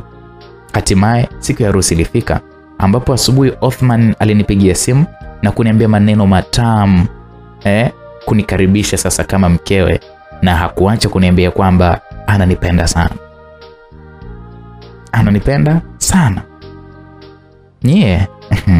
Basi tu. Furaha niliyokuwa nayo moyoni kusema kweli haielezeki. Basi walifika waandaaji, watu maalum waliosomea upambaji, ndio walioweza kuandaa, na waliniandaa mimi pia kuanzia nguo mpaka mapambo. Nilivaa vitu vya thamani juu mpaka chini. Ilinigharimu karibia milioni 6. Watu walijaa, maana mama, kaka zangu pia baba, wote walialika watu wao wa karibu. Hivyo watu wakawa wengi kweli kweli. Muda ulivyowadia, mara nikasikia vigeregele vimekazana. Ndipo nikafunua pazia na kutazama nje. Kipenzi cha moyo wangu alikuwa ameshafika, Othman, kuja kunipa heshima niliyokuwa naitamani siku zote za maisha yangu. Basi nilijawa na furaha kila dakika. Ndipo nikatulizwa chini nikae kusubiri ndoa. Huko nje inafungishwa ndoa. Lakini kabla ya ndoa walikuja wale wawili, watu wale maalum, kuja kuuliza kama nimekubali ili ndoa ifungwe. Hivyo nilipewa fomu ya ndoa ya kujaza haraka, niliweka sign, kisha watu wale wakaondoka tayari, na ndo kuendelea na hayo mambo mengine. Basi kweli zilipita dakika kama 15, hali ilikuwa kimya, yaani hapa kuendelea chochote, lakini niliamini kwamba mazuri yanaendelea. Hatimaye lisali moja lilipita, ndipo mama akaja chumbani kwangu nikiwa na watu wengine. Akaniita pembeni. Nikamwambia, mama vipi, mbona bado tu ndoa inafungwa mpaka saa hizi? Mama akaniambia, ndoa gani? Hebu mpigie simu huyo mumeo, ametaka ndoa ikafungiwe msikitini. Watu wakatangulia, yeye na baba yako wakawa mwisho, lakini cha ajabu kaja kaka yako alitangulia kuweka mambo sawa. Kasema kwamba baba yako na mumeo hawajafika eneo husika mpaka sasa hivi.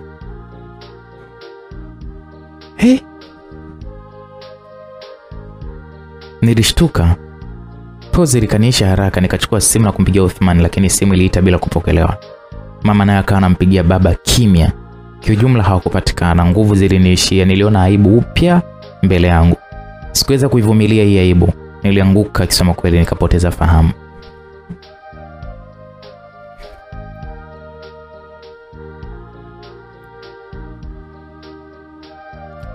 Ilipita muda mrefu sana. Hatimaye nikaja kupata fahamu, ambapo nilijikuta nipo hospitalini maana nilivalishwa mpaka nguo za blue. Nilikurupuka na kuanza kuita mama, mama. Ndipo alipokuja muuguzi mmoja na kunitazama. Akaniambia kwa ukali, lala wewe. Nikasema sitaki kulala, nipo wapi hapa, nataka kwenda nyumbani nikaolewe. Ni siku yangu ya harusi leo. Bila shaka mume wangu Othman ananisubiri. Nilizungumza hivyo. Muuguzi yule alishangaa. Kwanza akanisogelea na kunyonyeshia mkono. Akawa ananiwekea mara kidole kimoja, mara viwili, kisha ananiuliza na mimi nikawa namjibu. Akasema, siamini jamani, hatimaye umepona. Nikamwambia nimepona. Kwani mimi naumwa nini? Muuguzi yule akashika simu na kumpigia mtu ambaye sikujua ni nani. Akamtaka aje hapo hospitalini haraka sana. Kweli baada ya nusu saa alifika mtu huyo ambaye kumbe ilikuwa ni mama yangu. Nilipomuona nilimkumbatia, naye akanikumbatia kwa furaha sana. Akaniambia, mwanangu jamani umepona, hata siamini, namshukuru sana Mungu. Adilia mama kuonesha wazi ya kwamba alikuwa na furaha sana baada ya mimi kuweza kuzinduka. Nikamwambia, mama mbona unanichanganya? Mbona unanichanganya? Othman yuko nyumbani, tukafunge ndoa au? Nilipouliza hivyo mama akaniambia, mwanangu, imepita muda mrefu sana tokea tukio hili litokee. Ulizimia mwanangu, na ulipokuja kuzinduka ukawa hujitambui. Pale ulipokuta tupo kwenye mazishi ya baba na kaka yako ukazimia tena na kupata ugonjwa wa kama ugonjwa wa koma. Kila ukiamka ukawa kama kichaa, unaongea vitu vya ajabu ajabu, na imepita muda mrefu sana mwanangu mpaka leo. Kiukweli mama sikumuelewa, nilishangaa, niliona haya ni mambo mapya kabisa kwangu.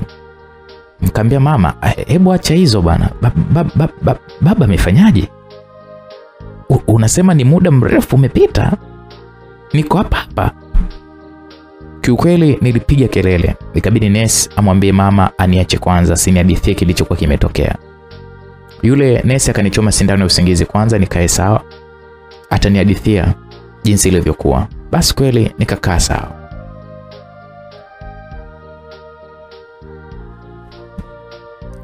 Nilikuja kuamka baada ya masaa kadhaa na kumkuta mama yangu amekaa kando ya kitanda nilichokuwa nimelazwa, huku ameshika mkono wangu, na ghafla mama akashtuka. Akaniambia, Samira mwanangu, nakuombea upone sasa jamani mwanangu. Aliongea hivyo mama huku akiwa analia. Ndipo na mimi nikamjibu nikamwambia, sawa, acha kulia mama, sitolala tena na kuahidi nitajikaza na kupambana. Nitapambana kuupokea ukweli. Naomba niambie kimetokea nini mama?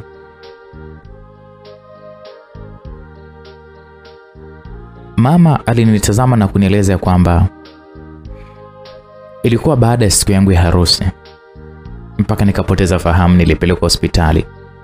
Na wakati huo kaka yangu Hamza ikimbidi aende kumtafuta baba na Othman wameenda wapi. Baada ya masaa 24, na maanisha kesho yake muda kama huo, mama na kaka Rafael walipokea miili ya watu wawili, baba na kaka Hamza. Waliuawa, ambapo kisa alichoelezea mmoja wapo kwamba amewakuta Hamza alikuwa ameuawa na baba akiwa hoi. Ndipo kumuuliza baba akaeleza kwamba Othman aliwaambia waondoke kwa siri, akampe pesa, la sivyo hatoniona kwa maana nitaumbuka tena. Ndipo baba kwa kuhofia mwanae kupata aibu kwa mara nyingine tena, baba akakubali kuondoka na Othman. Kwa makubaliano Othman akapatiwe pesa, lakini Hamza alipoona alikuta tayari mzee wao ameshamkabidhi pesa na anamtambia kwamba hakuwa na lengo la kuweza kumuoa Samira, bali ni tapeli tu, alikuwa kazini. Ile nyumba anayokaa sio ya kwake, alipanga tu hivyo yeye na binti yake wapo kwa ajili ya utapeli tu. Ndipo Hamza kwa jazba alitaka kupigana naye, lakini kumbe Othman alikuwa na watu, hivyo alimpigia risasi mfululizo. Ndipo baba yao naye kwa pressure alianguka na kuzidiwa mpaka wasamalia wema walipokuta, naye alipomaliza kueleza akapoteza fahamu. Basi nikaelezwa kwamba nilikuwa nikipata fahamu na kuzinduka, mara nilizinduka mara nazimia. Sasa nilipozinduka nikaambiwa baba amepoteza maisha, pia nikapoteza tena fahamu. Kwa hayo ndo yakawa maisha yangu kwa muda mrefu. Basi baada ya mazishi maisha yaliendelea, wao wakawa wananiuguza mimi. Ndipo baada ya mwezi mmoja mama alifuatwa na wageni nyumbani ambao walijitambulisha kama wenye nyumba, kwa maana ile nyumba imeuzwa. Mama alishangaa sana, ndipo kuuliza hati alipewa ile ambayo niliweka saini siku ya harusi. Kumbe kutokana na furaha ya harusi sikusoma, nilidhani kile ni cheti cha ndoa na kuweka saini, lakini kumbe inasemekana ilikuwa ni hati ya nyumba. Othman alitaka hati mpya, akajitambulisha kama ni mtu wa karibu wa familia yetu. Ndipo ikahitajika saini yangu ili hati itolewe.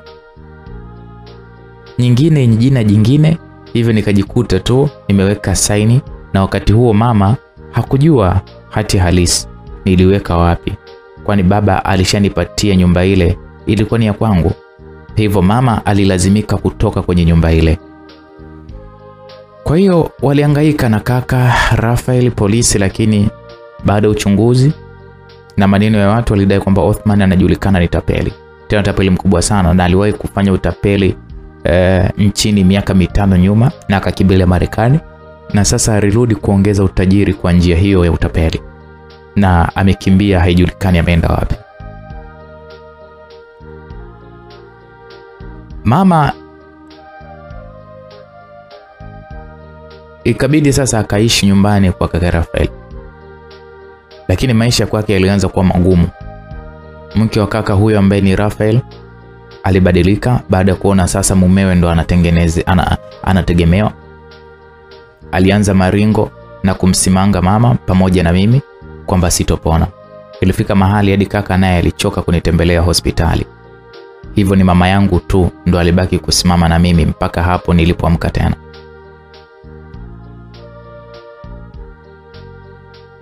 Kiukweli niliumia sana kupita kiasi. Ina maana maisha yetu sasa ni ya kumtegemea kaka Rafael, sina chochote. Duka aliniambia kwamba lilivamiwa na bidhaa kuibiwa, hivyo hakuna jinsi zaidi tu ya kuvumilia masimango ya mke wa kaka, yani wifi. Nilimshika mkono mamangu na kumwomba msamaha. Nikamwambia nisamee mamangu, mimi ndio chanzo cha wewe kupitia magumu. Ulikuwa na kwako tena pazuri, na kuahidi mama nitarejesha kila kilichopotea. Nitatafuta kazi kwa nguvu zangu zote.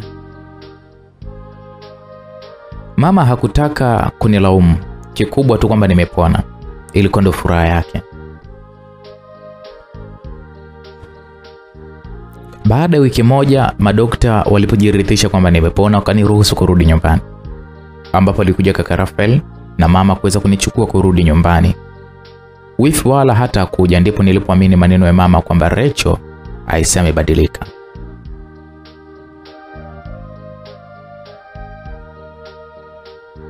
Tulifika mpaka nyumbani. Msichana wa kazi alitupokea, kwani kwa wakati huo wifi alikuwa kazini na nilikuta tayari umeshapata mtoto, hivyo msichana wa kazi ndo alikuwa akibaki na mtoto pia.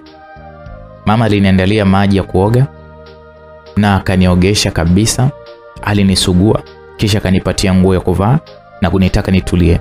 Alafu yeye akaenda kuniandalia chakula, na nilipokula nililala tu kupumzika, huku akili yangu ikiwa inawaza mambo mengi mno kupita kiasi.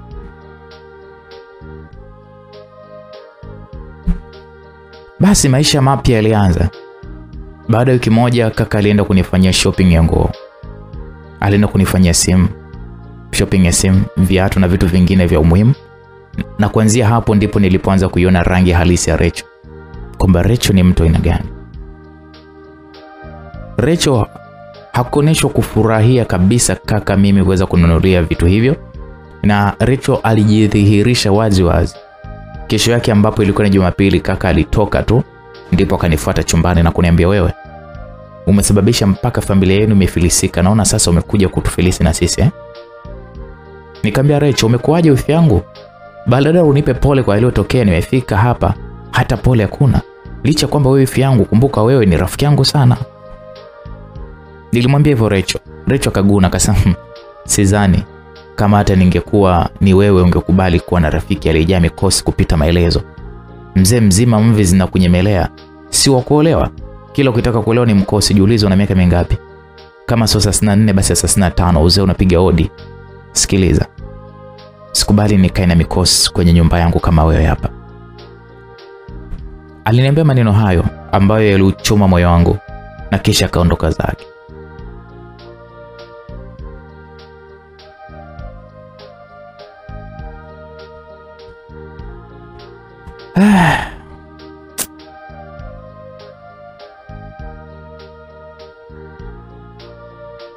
Kiukweli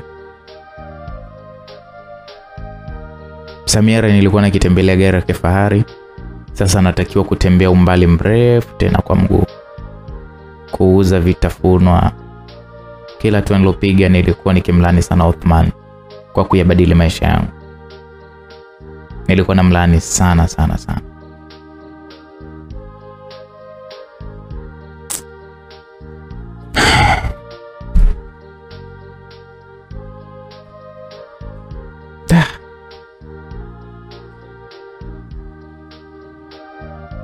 Nilimlaani Othman.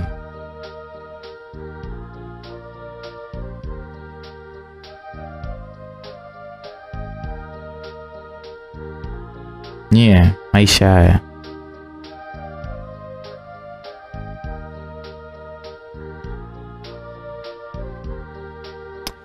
Basi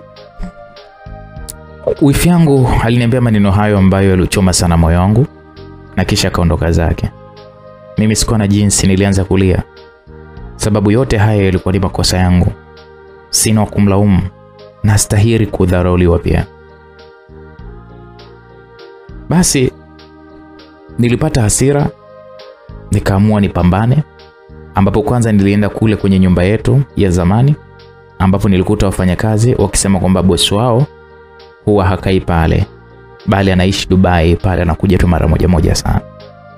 Basi nilitafakari, nikaona haina haja kama kosa nimefanya mimi mwenyewe. Nikaacha na kuingia mtaani kuanza kutafuta kazi. Sikuwa na vyeti tena. Hivyo kampuni mbalimbali nilizoenda kuomba kazi hawakuniamini kama nimesoma na hawakujisumbua hata kunifanyia interview. Walinikatalia wakidai kwamba wanataka vyeti. Kutokana na ugumu wa maisha, kwani kaka ilifikia wakati akawa anatupa huduma ya kula tu, matumizi mengine niliyakosa. Na vile nilizoea maisha mazuri, sasa kwangu yalikuwa ni magumu. Kiasi kwamba nilirudi katika ile kampuni yangu ya zamani niliyokuwa nafanya kazi, kwani walinifahamu juhudi zangu. Kufika nilimkuta Murshid ndo amekuwa boss. Aliwekeza na baadaye kainunua kabisa kampuni. Mimi sikujali. Nilipoingia nikaenda kwa bosi nikamueleza kwamba naomba kazi. Murshid alinitazama kama vile anijui na kudai kwamba anataka vyeti, licha ya kwamba ananijua, lakini alikusudia kunikomoa tu. Nikamwambia Murshid, kumbukumbu zangu zinaniambia kwamba uliwahi kuwa mpenzi wangu, kiasi kwamba ilibidi toane, lakini kashindikana. Haya, ugomvi baina yetu uko wapi? Nina hali ngumu kwa sasa, naomba kazi. Unafahamu kama mimi ni msomi na nina vyeti vyangu, lakini katika matatizo yalotukuta kuhama kama vimepotea, naomba unielewe. Murshid akaniambia, huo mkosi uliokuwa nao unataka kuleta kazini? Unadhani mimi nimeshindwa kukoa? Nani atakaye kukoa Samira? Wewe utaishi maisha yako yote hutoka uolewe na mkosi wako. Na sasa ndio ndoa tu unashindwa kuipata. Wewe una mkosi mpaka kwenye maisha yako. Pole sana. Sina kazi ya kukupa bila vyeti. Naomba uondoke hapa Samira.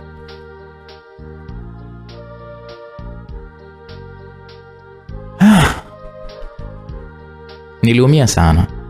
Basi nikainuka nikatoka nje. Nikakutana na wifi yangu Rachel. Bado anafanya kazi pale. Alinicheka. Ni kama vile alikuwa anajua kilichonikuta. Nikaondoka na kuacha mada wakinijadili na kunicheka kweli kweli. Niliwaza nifuatilie vyeti vyangu katika chuo nilichosoma, lakini hakikuwa nchini. Nilisomea nchi za nje, pia gharama za kukipata na wakati huo sikuwa na pesa. Niliamua tu kuacha kazi na kuomba kazi mtaani tu. Lakini hali ilikuwa ngumu, kila mahali palinishinda.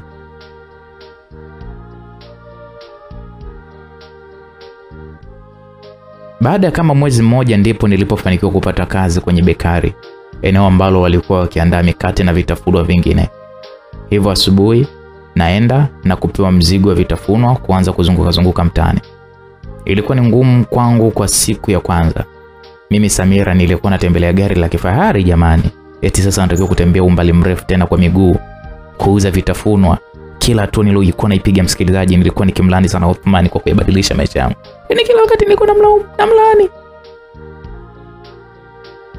Nilikuwa nalipwa kiasi cha shilingi 1500 kila siku. Sawa na shilingi 150,000 kwa mwezi, pesa ndogo. Lakini kwa kuwa nilikuwa nikiishi kwa kaka yangu, kula juu yake, hivyo pesa yangu ilikuwa kama tu ya vocha, kununua vocha, nguo, pamoja na kumsaidia mama yangu baadhi ya vitu. Licha biashara hiyo ambapo kwangu mimi niliona ni ya kujizalilisha na ilikuwa ina malipo madogo, lakini bado wifi yangu Rachel alionyesha chuki vile vile. Kuniona natoka asubuhi narudi jioni, alianza chokochoko kumwambia mumeo kwamba nimepata kazi, nimeanza kiburi, kazi za nyumbani sifanyi. Hivyo kaka akanijia juu sana na kunitukana. Akaniambia kwamba nifanye na kazi za nyumbani kwa ujumla. Wote walikuwa wakali, kuanzia kaka mpaka wifi. Na hiyo ni kutokana na kujua kwamba kwa wakati huo sina tegemezi zaidi ya pale kwao. Kaka kwa hasira akaniambia nichague kuacha kazi, nikae nisaidiane na kazi za nyumbani, au nihame pale kwake kama tayari nimeshaanza kujikimu kimaisha. Niliumia sana.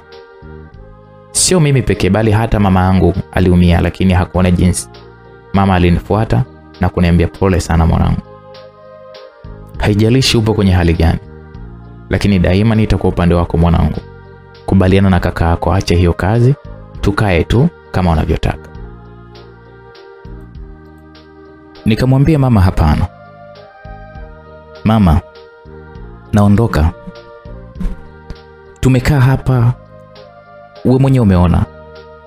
Ukiachilia mbali swala la kula, nini kingine unatupatia? Licha ya kwamba una uwezo.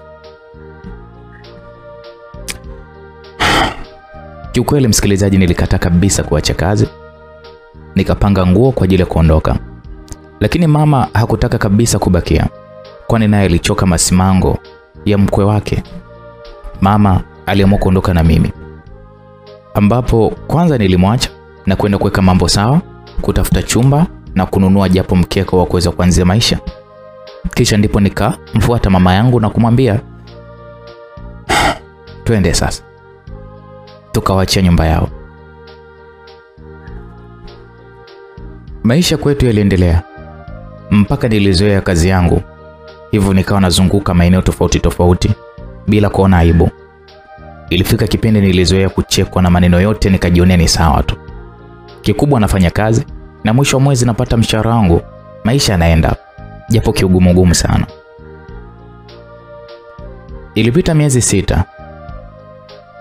Wakati nipo kwenye matembezi yangu kuuza biashara, mara nilifika eneo la barabarani ambapo natakiwa kuvuka kwenda upande wa pili. Mara ghafla, wakati nasubiri magari yapite, lilipita gari ambalo nilimuona dereva wa gari hilo ni Othman. Nilishangaa, nilichanganyikiwa. Nikakumbuka ya kwamba mbwa yule ndiye aliniharibia mimi maisha yangu. Nikaanza kumuita. Eti huko nalikimbiza lile gari nikiwa na deli langu la vitafunwa. Hata sikujali kuonekana kituko njiani. Mimi nilijali nimpate Othman anieleze kisa cha kunifanyia hivyo, vile alivyokuwa amenifanyia. Basi bahati nzuri kwa mbele kulikuwa kuna foleni, hivyo gari lile likaweza kusimama. Na alipoona namkaribia, akafunga vioo. Nilikasirika. Nilipolifikia lile gari nikaanza kupiga vioo vile, maana vilikuwa ni vyeusi. Ni yangu nimdhalilishe kabisa. Wakati huo watu wakinishangaa kwa vurugu nilikuwa nimeanzisha pale. Basi alishuka Othman akiwa amevaa miwani, kisha kaivua. Sasa alipoivua ndipo nikamtazama vizuri. Kumbe hakuwa yeye, maskini ya Mungu. Nilikuwa nimemfananisha, mawazo yangu yote nilijua kwamba ni Othman, kwa sababu nilikuwa namuwaza sana. Othman kaniharibia maisha yangu, matokeo yake mpaka nimemfananisha na mtu. Nikamwambia samahani kaka, naomba unisamehe, nimekufananisha. Akaniambia sawa, nitakusamehe, lakini vipi? Hivi ulivyonijazia watu kama na haitoshi umeweka alama kwenye vioo vya gari yangu kwa kelele zako, hivi unajielewa wewe? Wanawake wa Uswahilini mna matatizo gani? Unatafuta pa kutokea kimaisha, si ndio? Unataka kutrend, si ndio? Kiukweli niliumia alivyoniambia hivyo, ya kwamba wanawake wa Uswahilini, kwa maana naonekana ni Mswahili leo hii. Nimekuwa hivyo mimi. Niliumia sana. Basi kwa hasira nilishika mkono, akanipandisha kwenye gari kwa kinguvu mno. Nilishangaa huku watu wakishangaa dili langu la vitafunwa likiwa limeanguka pale. Nikamwambia kaka, naomba nisamehe. Na kuomba tafadhali nisamehe kakangu. Lakini hakunisikiliza. Aliwasha gari na kuondoka. Tulienda moja kwa moja mpaka polisi, ambapo alinifungulia kesi ya kwamba nimemdhalilisha na kumharibia kioo cha gari yake. Msikilizaji, ukiangalia na nilionekana wa kawaida tu. Nikatupiliwa ndani huko. Nililia, lakini hakuna msaada mkubwa niliweza kuupata. Sasa natokaje? Kazi yangu itakuwaje? Mama yangu atanitafuta bila kujua niko wapi. Niliumia sana.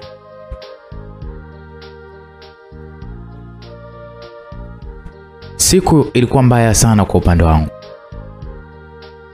kwani nililala kule kituo cha polisi, na kesho yake yule alionishtaki alifika na kutoa mashtaka yake tena. Nilitolewa, ambapo ilinibidi nilipe pesa.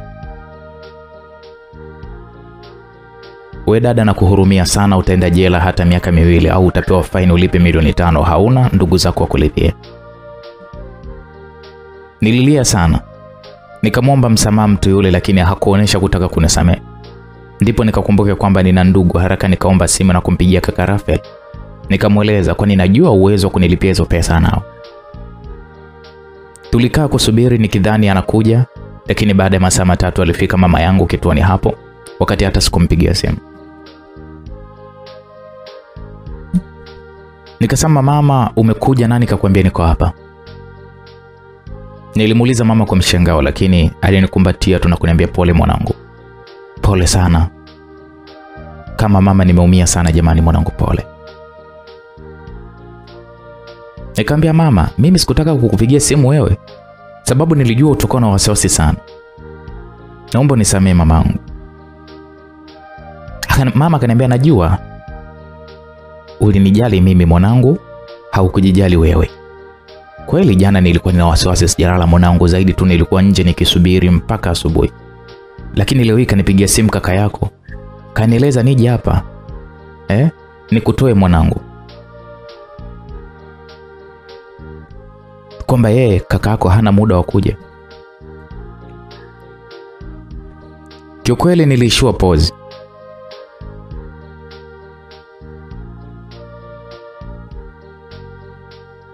Nilishua pause msikilizaji, kwamba kaka hana muda wa kuja. Ndipo nikajua sasa kumbe mimi kumpigia simu kaka na yeye kampigia simu mama, kwa maana hataki kuja kuniona. Amenipotezea. Niliumia sana sana sana. Sikujizuia, machozi yalinitoka huku na mueleza mama yale aliyokuwa amenisibu. Mama naye alipiga magoti kumuomba mwenye kesi yule anisamehe, kwani hatujimudu kwa chochote kile. Mtu yule aliwatazama askari na kisha akawaambia, sawa, pelekeni kesi mahakamani. Akafungwa kwanza, ajifunze, awe na akili. Hawa wanawake hawa Waswahilini bila kuwafundisha adabu, kwani hii watazoea zoea. Wacha kajifunze, tukutane mahakamani. Alipozungumza hivyo akapanda gari lake na kuondoka, huku mamangu akimkimbilia kuniombea msamaha. Lakini mtu yule aliondoka zake na wala hakutaka kusikia msamaha wetu tuliokuwa tunamuomba.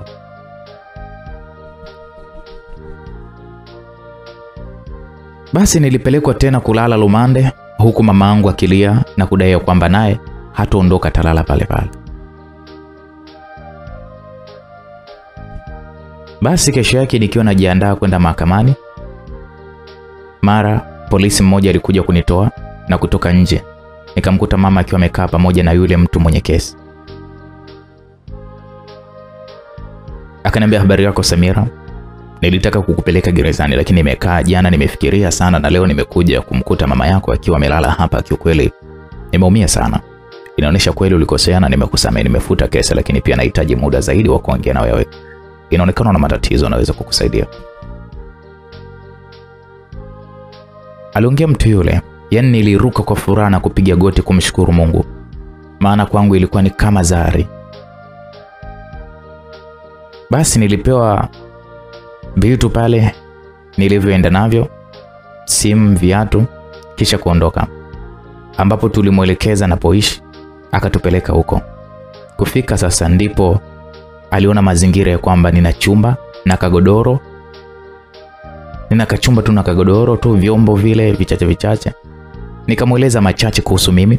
Sikumpa habari zote ya kwamba tulikuwa matajiri, hapana. Zaidi tu nilimwambia juu ya maisha yangu ya sasa.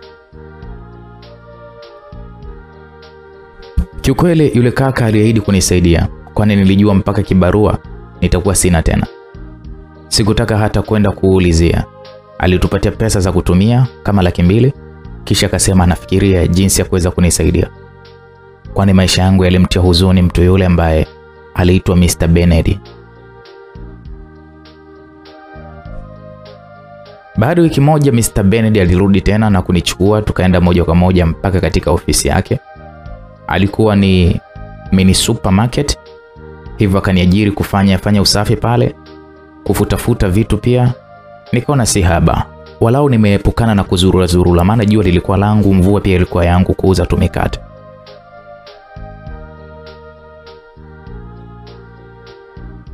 Nilifanya kazi hapo na wakati huo nilijiapiza kwamba sitotaka tena kufikiria swala la ndoa. Nilikubali matokeo kwamba sina bahati na nitazeeka nikiwa sijaolewa, miaka 35 sasa. Sema kilichofanya nijione bado nina hadhi. Nilibarikiwa umbo zuri, pia rangi nzuri. Ilivutia japo si haba. Sasa baada miezi mitatu, siku hiyo wakati naenda kazini, mara nilimkuta boss Mr. Benedi. Huwa hajagi mara kwa mara nyingi sana huja mwanzoni mwa mwezi. Sasa siku hiyo nilisikia kilalamika na muhasibu ya kwamba mwezi wa 6 anamvumilia, anaharibu tu kazi, hajawahi kupata kuandaa ripoti nzuri ya mahesabu. Ndio kilikuwa kitu ambacho nilisomea mimi hivyo, msikilizaji. Nina ueleji navyo tena ipasavyo kabisa. Nikamsikia anasema, "Ona sasa, wakaguzi wanakuja, tunawapa ripoti gani? Una kazi mpuzi kabisa." Alikuwa anafoka Mr. Benedi. Nikaona wacha nisogee pale. Nikaiomba ile ripoti aliyoiandaa yule mhasibu. Hata Mr. Benedi akaniambia, "Dada samahani, nimeshavurugwa, hatupo kwenye utani. Nakumbuka nilikupa kazi ya usafi. Fanya hiyo kazi yako, haya makaratasi no unaichukua nini sasa? Unataka kusafisha makaratasi?" Aliniambia hivyo boss Mr. Benedi. Mimi sikukasirika, bali nilionyesha tabasamu. Nilipoonyesha tabasamu, kisha nikamwambia, "Ni kweli boss, wala hujakosea. Umeniajiri kwenye masuala ya usafi na sio masuala ya uhasibu. Lakini kama utojali, naomba unipe nafasi niandae ripoti. Naomba ni kitabu cha mauzo ya mwezi mzima, niweke hesabu sawa na ripoti pia. Naomba uniamini boss." Mr. Benedi alishindwa hata nijibu nini, akanitazama na kuniambia, "Be serious Samira." Nikamwambia, "I'm serious boss, please give me a chance. I know what I do." Nilipomjibu vile, kwanza akashusha pumzi na kumpa ruhusa yule mhasibu anipatie nilichokiomba. Nilipopatiwa nikaenda kukaa zangu pembeni. Ndipo nikakagua kile kitabu cha mauzo na nikagundua penye makosa. Nikaweza kusawazisha, kisha nikaenda nikaandaa ripoti nzuri na kumpelekea Mr. Benedi. Alafu baada ya pale nikaenda kuendelea na usafi wangu, hata nyuma sikugeuka. Sasa baada ya masaa mawili ndipo nilipofuatwa na msaidizi wa mkurugenzi. Akaniambia, "Dada samahani, bosi anakuita, amekaa pale nje kwenye kefu." Nikasema sawa. Nilikubali, kisha haraka nikaelekea huko. Nilimkuta amekaa akipata chai maziwa. Akaniambia, "Karibu Samira, agiza unachotaka kutumia." Nikamwambia, "Usijali bosi, nitakunywa chai baadaye, wafanyakazi wakimaliza wao kunywa. Nikafanya kabisa usafi, kisha ndipo mimi nitakunywa." Akaniambia, "Hapana, so hivyo. Elewa Samira, agiza utakachokuwa unahitaji kutumia sasa hivi." Basi aliponilazimisha sana nikaagiza chai ya maziwa na maandazi, maana nilimisi maisha ya kunywa chai ya maziwa. Inapopatikana nafasi kama hiyo na achaje sasa, nikaitumia. Bosi akanambia, Samira, nadhani kuna mengi siyajui kuhusu wewe. Ni msomi au? Sijawahi kupewa ripoti nzuri kama hii ya leo mpaka sasa nikikutazama. Na nikiitazama ile report, aise, siamini kama ni wewe. Nikasani mimi boss, ni kweli nimesoma elimu ya juu kabisa. Nahitaji muda zaidi kuongea na wewe Samira kama utojali. Kesho Jumamosi una ruhusa ya kutokuja kazini, badala yake ukajiandae jioni katika hoteli ya Twiga saa 10 jioni. Ukifika tu mapokezi niulizie, utanipata kwa sababu mimi nitafika mapema kabla yako, sawa? Sawa. Kiukweli nilikubali. Kisha pale pale akamuita kijana ambaye alikuwa kwa pembeni na kumtuma kiasi cha pesa kwenye gari, na zilipoletwa 200,000 nikapewa. Nilishukuru sana. Kisha haraka nikaondoka. Hata nyuma sikuweza kugeuka maana nilikuwa naona aibu. Nikajikuta tu nacheka peke yangu kwa sababu kweli. Basi siku ile ilipita. Kesho yake nilianza maandalizi. Nikakumbuka enzi zangu za kudamshi. Nilienda dukani nikanunua gauni la kawaida tu nisije kumaliza hela zangu. Wakati huo nikiwa sijajifunza budget. Nilimueleza na mama yangu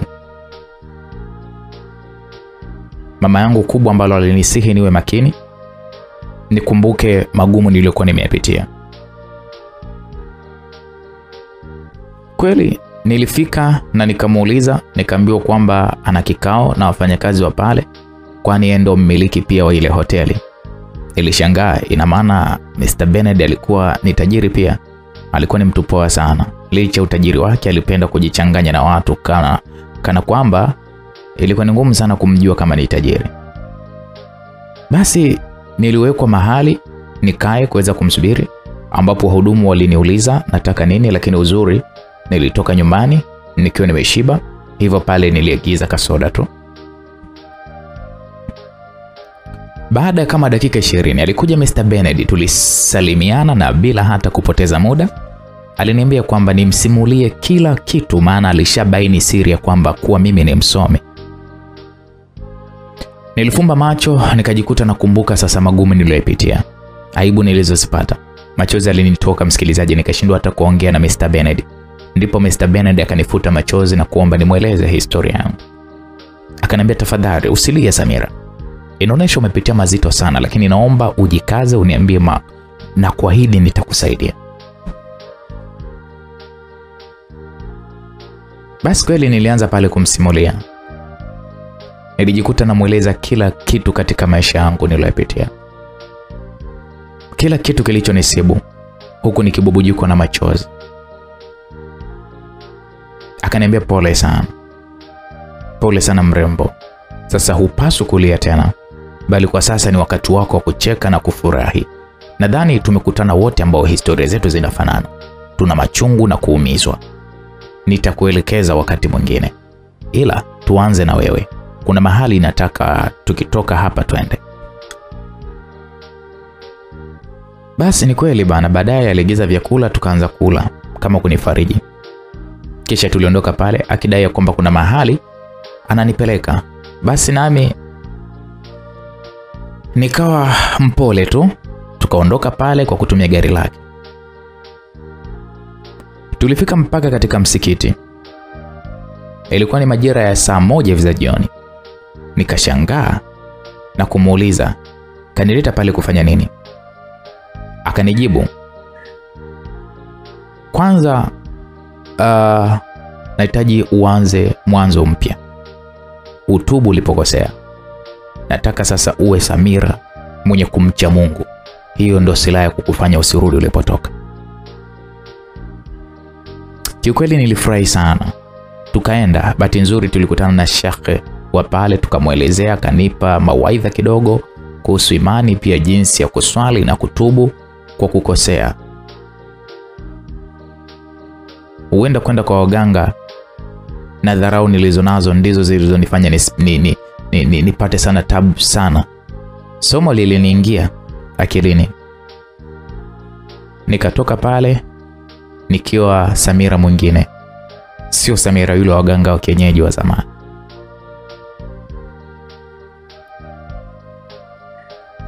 Nilirudi nyumbani nikamuelezea mama kila kitu ilivyokuwa. Naye hakuamini, lakini nilimsihia kwamba mwanzo tulikosea wote. Ndio maana Mungu akatufundisha kwa tabu tulizozipitia, hivyo kwa sasa tuache yale mambo. Mama alikubali. Na niliambatanisha lile na maneno ya Hasani katika vitu alivyonisihi ni kuacha dharau. Na wakati huo sikuwa na dharau tena. Hivyo cha kwanza nilitimiza. Kisha swala la pili aliniambia mapenzi hayarogwi. Ina maana masuala ya ganga hayafai, bali mapenzi ya dhati hujiendesha tu yenyewe.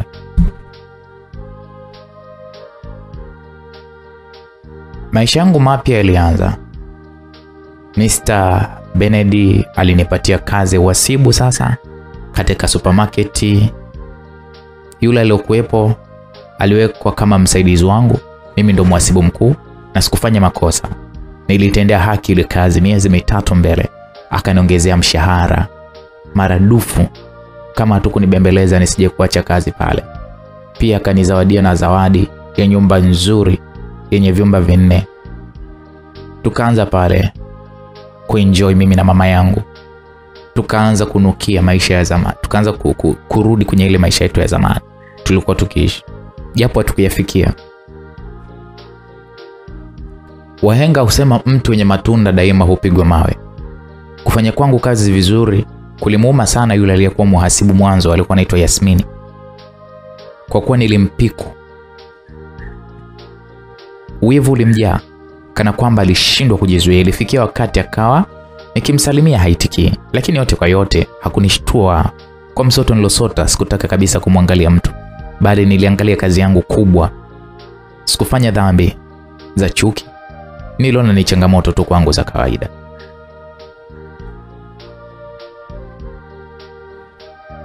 Basi Mr. Benedi alitokea kunipenda sana kwa utendaji wangu wa kazi.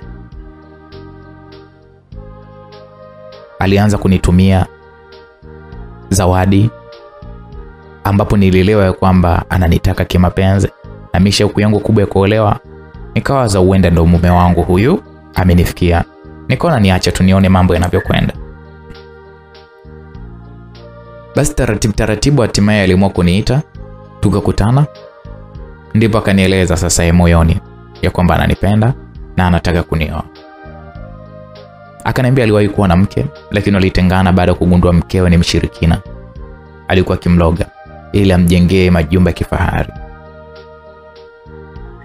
Akasema, kama umechunguza Samira, uliponieleza kwamba uliwahi kwenda kwa mganga, nikakuwaisha kwenda kutubu, sababu nilianza kukupenda na huwa sipendi mwanamke mshirikina, sababu yamewahi kunikuta.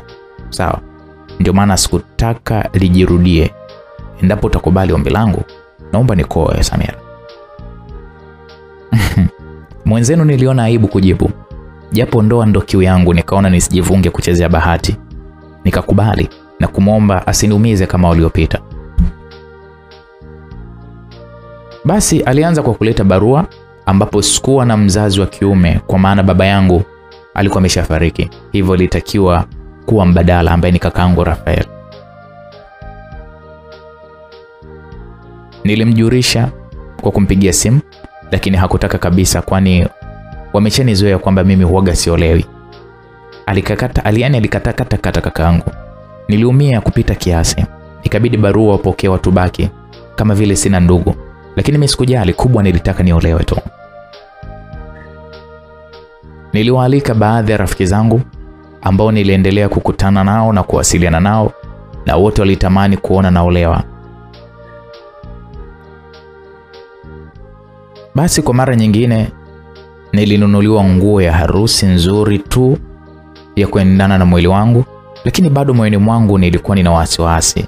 Nawaza sijui itatimia au la. Basi siku zilienda, hatimaye ilifika siku moja kabla ya harusi, ambapo wageni wachache Wageni wachache rafiki zangu nilioalika walikuja kulala pale nyumbani kunipa ushirikiano na mama yangu, huku maandalizi madogo madogo yakiwa yanaendelea. Usiku hata usingizi sikuupata. Nawaza tu kesho nitaolewa au vipi. Kila muda nikawa naangalia tu muda kwenye simu. Masaa niliona hayaendi, ndipo ka usingizi kakaanza kunipitia, lakini kabla sijalala nikashtushwa na SMS iliyoingia kwenye simu yangu. Haraka nikashika simu na kufungua SMS ile. Kiukweli nilishangaa kuona kumbe ni SMS kutoka kwenye kampuni ile simu kuhusu huduma zao za M-Pesa, ya kwamba kutakuwa kuna marekebisho ya kimtandao. Nilitupilia simu kitandani huko na kujilaza zangu. Hapo nikajisemea kwamba sitowaza tena, ili niweze kutulia, kwani ni kweli usingizi ukanipitia. Asubuhi nilipoamka nilianza maandalizi pamoja na wenzangu. Uzuri hatukualika watu wengi hivyo, kwa sebleni tulitosha kabisa kuenea. Chai ilipikwa tukanywa sasa na kuelekea ndani kwa ajili ya kuweza kujiandaa.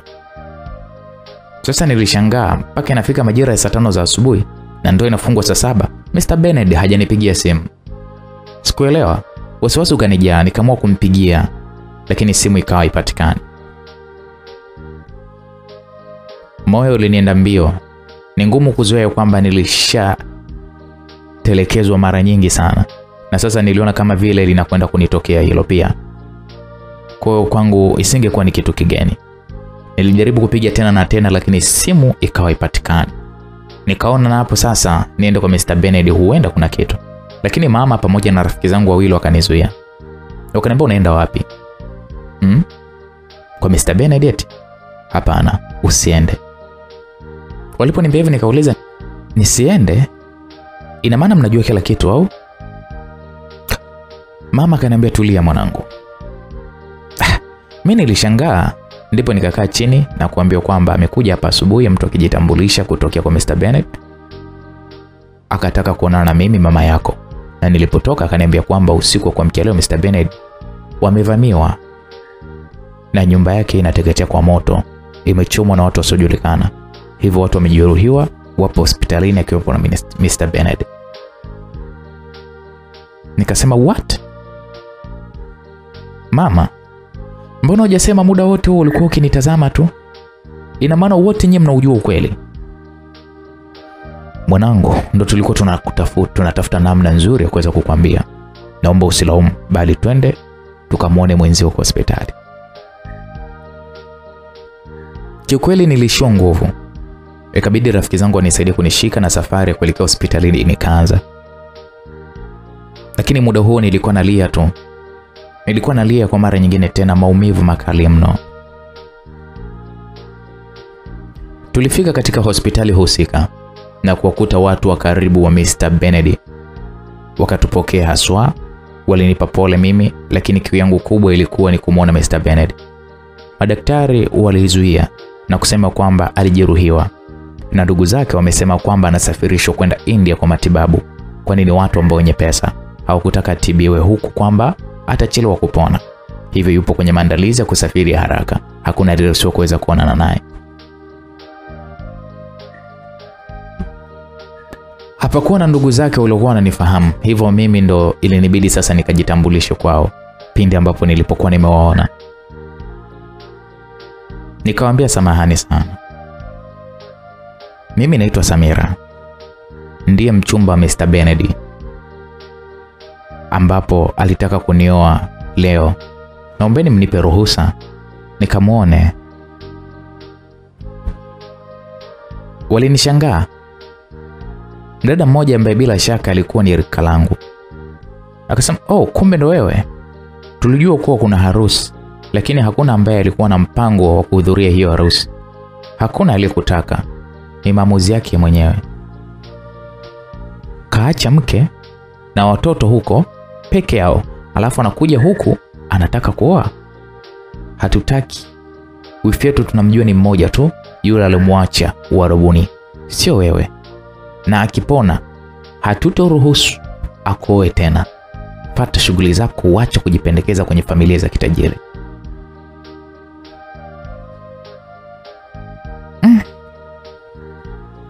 Pozi liliniisha. Sababu hayo yote Mr. Benedict hakuwahi kuniambia kwamba ndugu zake hawanitaki. Nilijua kila kitu kipo sawa, na hapo ndo nimejua sasa Israeli niuma. Basi sikukubali kuondoka pale hospitali. Nilikaa mpaka jioni walipokuwa wamemtoa yeye na wengine waliojeruhiwa kwa ajili ya safari. Ndipo nilipomwona Mr. Benedict akiwa amelazwa kwenye kitanda, anatolewa nje kupandishwa kwenye gari tayari kwa kuondoka usiku huo. Nilishindwa kujizuia, nikamfuata huku nikilia japo sikupewa nafasi nimshike. Lakini yeye mwenyewe alifumbua macho na kuniita Samira. Samira. Yupo Samira hapa? Nikasema ndiyo jamani, nipo jamani mpenzi wangu. Hapo kasimamishwa na mimi nikapata kumsogelea. Nikamwambia pole sana mpenzi wangu. Alifanya hivi hakika hafai kabisa. Mr. Benedict akaniambia usijali Samira. Nina uhakika ni mke wangu wa zamani ndiye kafanya haya. Na hisi yupo makini sana. Usiache kwenda kazini. Ungana na mdogo wangu aliyebaki pale mfanye kazi, na zaidi nitarudi nitapona na kuja kukoa. Naomba unisubiri. Alizungumza hivyo Mr. Benedict kisha kahisi tena maumivu.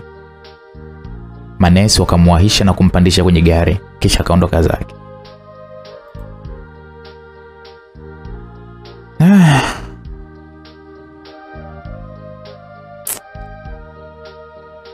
I said. Nilibaki nalia huku wenzangu pamoja na mama wakiwa wananibembeleza. Nilitamani kwenda naye. Basi nikarudi nyumbani nikamuelezea mama Benedict alivyoniambia. Naye mama akaogopa na kunitaka niwe makini na zaidi nizingatie alikuwa ameniambia kwamba nimsubiri atarudi. Na kilicho tuumiza kichwa ni kuhusu huyu alikuwa mke wake kama kweli kaamua kumfanyia vile baba wanaye. Sasa mimi itakuwaje? Lakini sikuogopa, nilivaa ujasiri kwamba akiwa ni yeye nitajua jinsi ya kupambana naye tu. Nitajua. Basi baada ya siku kadhaa, siku kama 2 hivi, niliendelea kwenda kazini. Cha kushukuru ni kwamba hatukuwa tumealika watu wengi wa kazini hapo, kwani nilikuwa nimeshajifunza. Kufika nikaitwa na mkurugenzi aliyechukua majukumu pale. Nikasema abe mkuu, habari yako? Akasema salama kabisa, ni kwamba nimeambiwa nikupe taarifa kwamba kuanzia leo hakuna kuja kazini. Yaani umesimamishwa kazi. Nikasema nani kanisimamisha kazi? Ndugu yake na boss amekuja hapa na kusema ukija nikupe ujumbe wako kama huu hapa. Akasema hapana, nahitaji kwenda kuonana naye. Yupo? Akaniambia ndio yupo. Basi nikamfuata, kufika nikamsalimia, lakini huyo ndugu yake hakuitikia. Ndugu yake na boss hakuitikia kabisa. Nikamwambia kwa nini umenisimamisha kazi? Ili hali ya kuwa boss kaniambia nikae hapa tufanye kazi kwa pamoja. Sijaona haja ya kuja kuniuliza, ina maana hujaelewa maagizo au?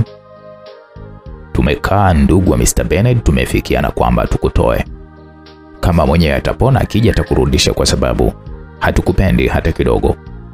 Kama ungeelewa basi ingekuwa ni vizuri sana katika hilo.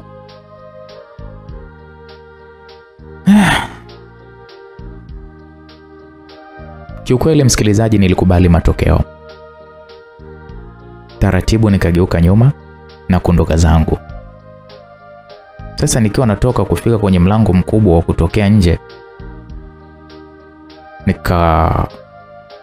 nikakuta kuna mtu anaongea na simu, lakini alinipa mgongo kwa maana hakuniona.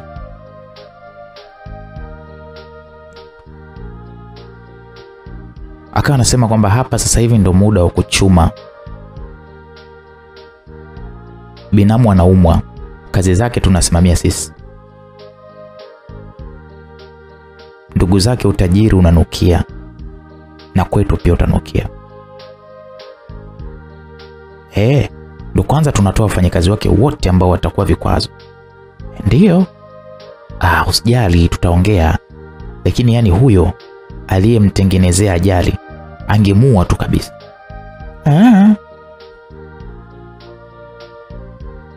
Hayo maneno alikuwa anaongea huyo mtu. Aisee, nilibaki nimedua. Kisha nikamwona anaanza kutembea tembea. Nikahofia asije kugeuka nyuma kaniona. Nikajificha na kuendelea kumsikiliza mpaka alipomaliza. Ndipo nikaondoka na mimi huku nawaza yale ambayo nilikuwa nimesikia. Kumbe Mr. Benedi alikuwa amepangiwa kuuawa kabisa. Wanataka kufirisi mali zake.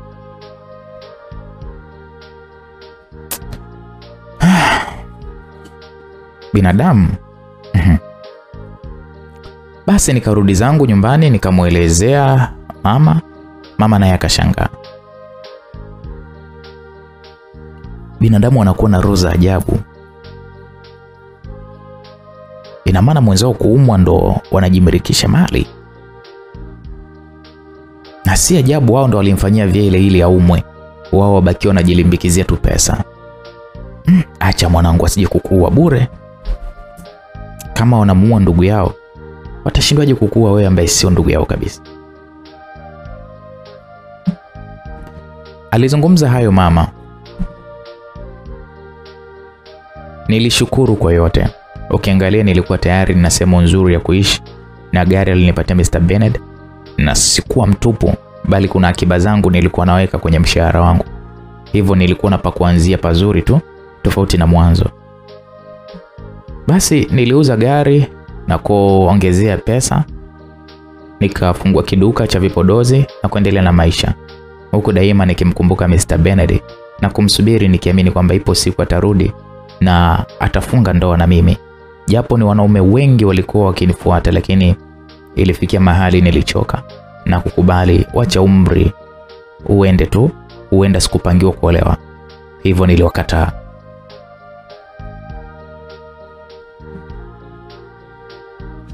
Ulipita mwaka mmoja. Basi nilibahatika kupata rafiki yangu alikuwa anaitwa Yuni. Katika biashara zangu alikuwa ni jirani yangu kwa hapo kazini, naye alikuwa na flame yake tu ya nguo. Tukajikuta tunakuwa marafiki mno. Basi siku hiyo katika kupiga story, kwani nilikuwa nimeshamhadithia historia yangu maana tulishashibana, akanishauri kitu. Akaniambia, Samira, mimi nina wazo kama utalikubali. Nikamwambia usijali Yoni, nitalikubali. Wewe ni zaidi ya rafiki yangu na tumeshibana, hebu niambie hilo wazo lako. Okay.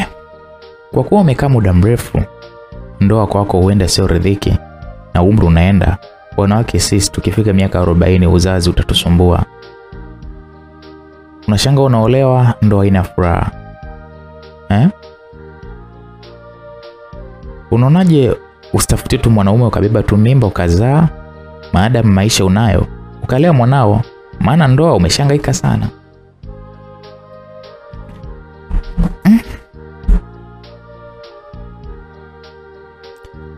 Kiukweli wazo lake lile la Yoni nililielewa kwa kiasi fulani. Nikaona ni kweli anachokisema. Nikamwambia ndio, nakubaliana na wewe, lakini sasa huyo mwanaume nitamtolea wapi kunizalisha? Akaniambia nenda baa. Usiku kuna wanaume kibao na jinsi ulivyo hakuna atakaye kukataa. Tafuta ambaye utaona nafaa, nenda naye. Kisha utaangalia imetiki, okay. Haijatiki basi unarudi tena. Yaani ni bora upate mwanao kwanza, atakuweka busy, hutowaza tena kuolewa. Basi nilifurahi wazo lile la Yoni. Nikaliweka akilini, nikaanza kuhesabu mzunguko sasa. Zilipofika zile siku danger za hatari au za baraka ambazo mwanamke akishiriki tu tendo la ndoa na Mungu anambariki kumpatia mimba. Hivyo siku ile nikajiandaa kujiweka safi, nikamdanganya mama kwamba naenda kwenye party, kumbe nilikuwa najua ile safari wapi ninakoenda. Usiku nikaelekea katika baa ambayo nilijua hawakosi wanaume walevi humo. Nikajiendea zangu. Nilifika nikakaa zangu na kuagiza kinywaji. Sikuzoea kunywa pombe, lakini kwa siku ile niliona wacho ninywe pombe, wala nisiwe na aibu kwa kile ambacho nataka kwenda kukifanya. Basi bila kujali pombe kali wala nini, niliagiza tu na kuanza kunywa huku nikiwa kuna mwanaume nimemwona afu nikamkusudia huyo ndiye ambaye nikilewa tu nianze kujipendekeza kwake. Basi nilikunywa pombe mpaka nikapitiliza. Nikajiona tu kama naanza kusinzia ila na kumbukumbu ninazo. Nilinuka nikatoka pale, nilikuwa nimekaa na kumsogelea yule mvulana ambaye nilimuona na kuanza kumfanyia vituko. Hata sijali wala nini, nilikuwa sielewi vizuri, sinishaelewa. Basi kesho yake asubuhi ndipo pombe zikanisha, nikiwa sikumbuki hata jana ilikuwaje. Nilikunywa pombe sana. Niliamka na kujikuta niko nyumbani, tena chumbani kwangu. Ndipo nikashangaa nimefikaje pale. Hali nilikuwa nimelewa chakari. Niliona aibu, maana kwa vyovyote vile mamangu atakuwa aliniona nikiwa nimelewa. Lakini sasa nikawa nawaza, nani atakuwa amenipeleka nyumbani haraka? Nikainuka ili nitoke nje, ndipo mara ghafla mama akafungua mlango wa chumbani kwangu na kuingia ndani. Kumuona alikuwa amekasirika, sio kama nilivyomzoea. Nikamwambia mama, shikamoo. Akaniambia marahaba, habari za jana kwenye party? Nikamwambia hapana mama, naomba unisamee mamangu. Akasema umekuwa kunificha, matokeo yake mpaka unaanza kuwa mlevi. Mtu mzima hujiheshimu wewe, si ndio? Nikamwambia mama, nitakueleza kila kitu mamangu, naomba unisamee. Nani amenileta hapa tafadhali? Akaniambia njoo sebuleni tuongee. Basi kweli nikatoka nikiwa na mama, huku namuomba msamaha mama, kwa sababu nilikuwa naona aibu. Sasa kufika sebuleni nikamkuta Mr. Benedi akiwa amekaa na mama. Akaniambia huyo ndo unapaswa kumuomba msamaha. Pozi liliniisha. Wacha nianze kulia. Ina maana Mr. Benedi amerudi? Swali kichwani kwangu, nikajiuliza amerudi lini? Na akajuaje kama nililewa? Na yeye ndiye alinirudisha nyumbani au ni nani? Nikasema Mr. Benedi, jamani karibu mpenzi wangu, naomba unisamee sana na kuomba. Ni shetani tu alinipitia. Niliongea huko nikilia, ndipo Mr. Benedi akasimama na kuniambia, Samira, wahenga husema siku za mwezi 40. Nadhani hiyo ndo 40 imefika. Sijui nyuma ulikuwa unafanya nini, lakini huu ni uthibitisho kwamba wewe sio mwanamke mzuri. Nisikilize, ilikuwa hivi jana usiku ndo nimerudi. Na sikutaka kukuambia sababu nilitaka iwe surprise. Lakini nimekujua upoje. Jana wakati nafika tu uwanja wa ndege nimepigiwa simu na mdogo wangu, kwani alijua kwamba nakuja.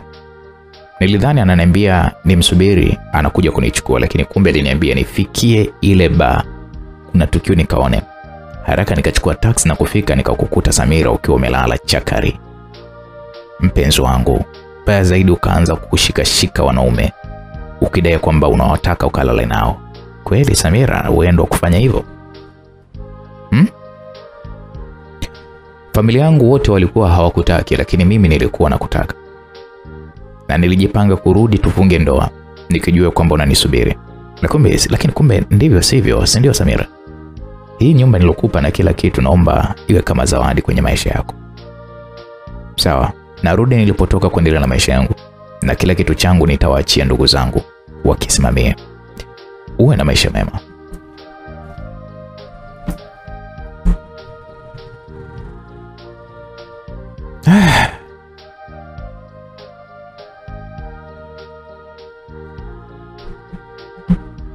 Kiukweli nililia kupita kiasi. Nikaanza kumbembeleza lakini hakutaka. Hadi mamangu machozi alimtoka, japo ni makosa yangu kusikiliza kila ushauri nilikuwa naambiwa bila kufikiria mara mbili. Mara hii iliniuma sana kwa sababu chanzo ni mimi na nimefanya kosa ambalo mimi mwenyewe najihukumu kwa kutia aibu yote kisa pombe. Nilipata hasira na kuamua nifanye maamuzi magumu. Ndicho kilichobakia kama faraja kwangu kuliko kuendelea kuumia tu. Siku iliyofuatia nilienda mpaka kule dukani kwangu na kukutana na yule rafiki yangu. Akaniambia, vipi Samira, sijakuona jana, nimekupigia simu hupokei. Ilibaki kidogo tu nije kwenu. Nikamwambia haina haja Yoni, maana kwa hilo nikuta sijui hata niseme nini. Sikulaumu wewe, ila ni ujinga wangu mimi mwenyewe. Samira, unamaanisha nini? mbona unaniweka njia panda? Kwani ulifanya kama nilivyokuambia? Ndio, nilifanya kama ulivyoniambia. Na ulichokuwa unakitaka kimekuwa. Si ulitaka niadhirike wewe? Kweli nimeumbuka na kupoteza kila kitu. Umenipa ushauri mbaya na mbovu sijapata kuona. Yuni nakuchukia. Niliongea hivyo nikiwa mkavu kabisa, yani kwa hasira. Kisha nikaondoka zangu nikamwacha naye akinitazama tu na kuonesha kutaka kujua nini ambacho kimenipata. Basi nilitoka pale nikaenda mpaka katika maduka yanayouza nguo za maharusi. Nikachagua gauni langu zuri la harusi nikanunua na kuondoka zangu. Basi nilipofika nyumbani nikazunguka upande wa nyuma ambapo niliandaa kamba ngumu na kuifunga juu ya mti uliokuwepo hapo, kisha nikarudi chumbani kujipamba.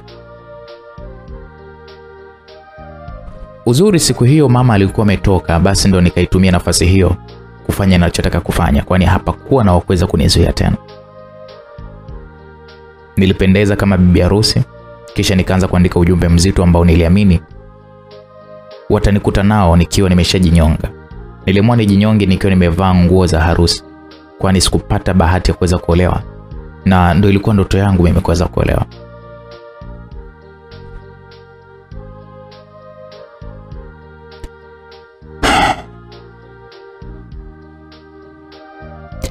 Nilipomaliza kuandika barua ile nikatoka nayo mpaka nje kule nyuma kabisa eneo ambalo nimefunga ile kamba yangu na kuitupa kwa chini, nikiamini mama akirudi ataikuta. Kisha nikapanda juu ya kiti na kuiweka shingo yangu kwenye kamba, huko nikianza kukumbuka maisha na raha, shida, tabu, vyote nilivyopitia. Sasa ilifika mwisho, kama ni mkosi kwangu niliona sasa umezidi. Namna pekee ya kuepukana na hii mikosi ni kujinyonga. Hayo ndio ilikuwa maamuzi yangu. Basi nilipiga teke kile kiti nilichokuwa nimepanda, nikaanguka. Sasa miguu ndipo ikaanza kuelea. Kamba ilinikamata kwenye shingo kisawa sawa. Miguu nilihisi haina mawasiliano na mwili pia nikahisi kabisa unanitoka, lakini sikuwa na jinsi kwani niliataka mwenyewe. Nilianza kunyong'onyea nguvu zikaanza kunishia, ndipo mara nikasikia kwa nguvu, "Samira, hapana." Sikujua hata ni mtu gani, kwani sikuweza kugeuka nyuma kumwangalia. Nilikuwa napambana na kile nilichotaka. Koo lote nilihisi linabana sana mpaka kuhema kwangu tena nikaona ni kwa shida. Mara ghafla nikaanguka chini. Kumbe kuna mtu aliwahi kuikata ile kamba. Ndipo ikawa nafuu yangu, maana mwili wote ulikuwa umeloa kwa jasho kama nimemwagiwa maji. Jasho lilikuwa linanitoka mpaka nikapoteza fahamu pale pale. Ilikuwa sio mchezo. Kujinyonga, msikilizaji, si mchezo. Yaani unakufa huko unajiona.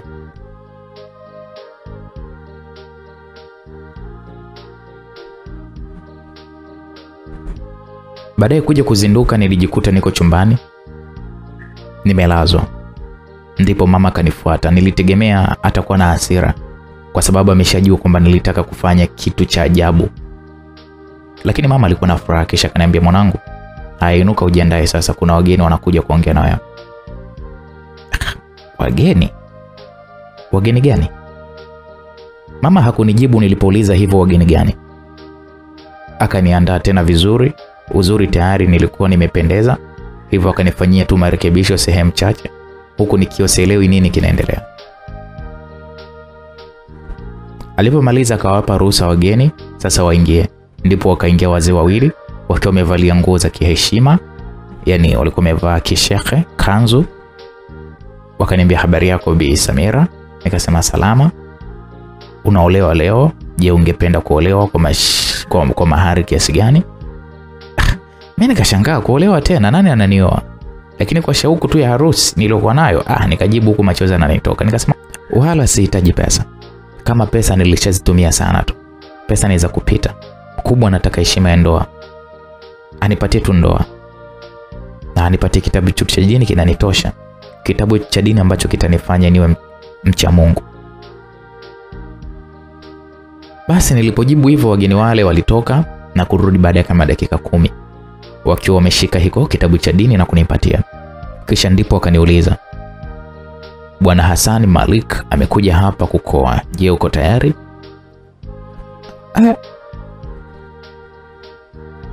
Nilishtuka.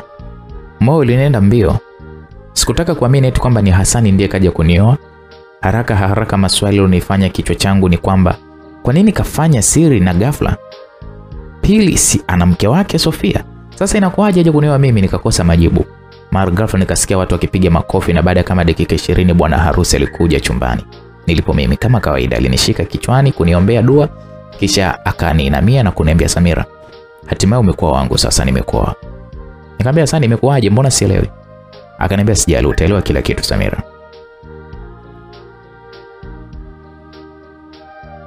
Ndo alinijibu hivyo Hasani. Kisha mama akatuletea maziwa tukanywa, picha zikaanza kupigwa pale. Sikuamini, machozi yalinitoka kwa furaha. Sasa wakati wa kuondoka alipofika alinichukua tukaenda hotelini na huko ndo akanisimulia jinsi ilivyokuwa. Akaniambia kwamba, Samira, kiukweli Sofia hakuwa mpenzi wangu wala nini. Sikuoa kama nilivyokuambia. Isipokuwa muda wangu wa kuoa ulikuwa bado nilikuwa natafuta, lakini huku akili yangu ipo kwako. Mpaka nilimweka mtu maalum wa kukufuatilia kila hatua, ananipa majibu. Pole sana, niliumia kwa mitihani uliokuwa unaipitia, lakini sikuwa na jinsi sababu muda niliojiwekea kurudi bado haukufika. Nikiwa nasoma ilitokea fursa ya kwenda Uarabuni. Sikuiache hiyo fursa, ndio sababu ya kukukataa wewe. Ili nisafiri kipindi kile. Na nashukuru licha ya kusoma pia nilipata kazi kwa Mwarabu ambaye aliniajiri kutokana na utendaji kazi wangu. Alinipenda pia. Hakuwa na familia, yani mke na watoto. Hivyo alipoumwa akanipatia kila kitu chake kama zawadi kwa kumlea vizuri, na nadiriki kukuambia kwamba nyumba yenu nimeinunua mimi. Nini? Unasemaje Hasani? Ya, huo ndo kweli. Kuna siku ulienda pale ukaambiwa mwenye nyumba hakai pale, yuko Uarabuni. Ni mimi nilipata taarifa zako. Hasani, siamini kabisa. Siamini. Naomba uache utani Hasani. Huu sio utani, ni ukweli. Sikutaka ujue. Nilijitokeza kwako licha kupata habari zako. Nilitaka Samira ujifunze maisha hata ukiolewa uwe na akili zako. Ni kwamba niligundua ulitamani ndoa ili uonekane umeolewa. Na hukutaka ndoa maana halisi ya ndoa, kwamba kuna maisha, kuna raha, kuna shida. Wakati mwingine inahitajika busara pia kwenye ndoa ili kuweza kuishi vyema, ambavyo naamini vyote hivyo kwa sasa unavijua. Mwanzo hukuitaka ndoa, ila ulikuwa tu unataka kuweka heshima kwamba uonekane umeolewa. Sasa ningekuoa kipindi kile ungesumbua sana kwa sababu usingejua misingi ya ndoa. Kingine cha mwisho ninachotaka kukuambia, Mr. Othman baada ya kukutapeli akakukimbia. Nilimtafuta na kumpata, japo mpaka sasa sijakwambia juu ya wizi wake, ila nafahamu anaishi hapa Tanzania na amerudi. Nadhani ni muda wa kumchukulia hatua za kisheria sasa.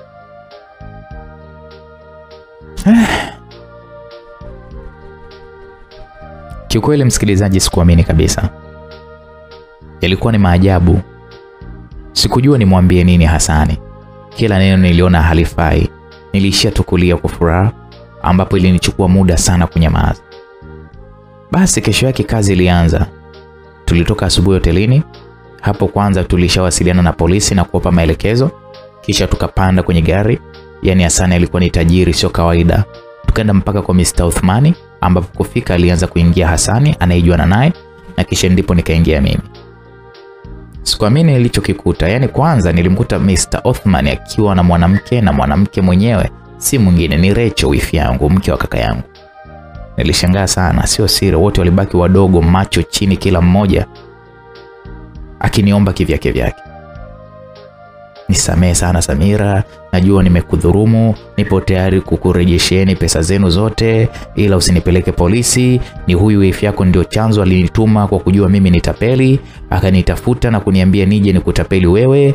Una uchu wa kuolewa na kwenu ni matajiri, baba yako amekupa nyumba na ana pesa, ndio maana nikaja kukudanganya.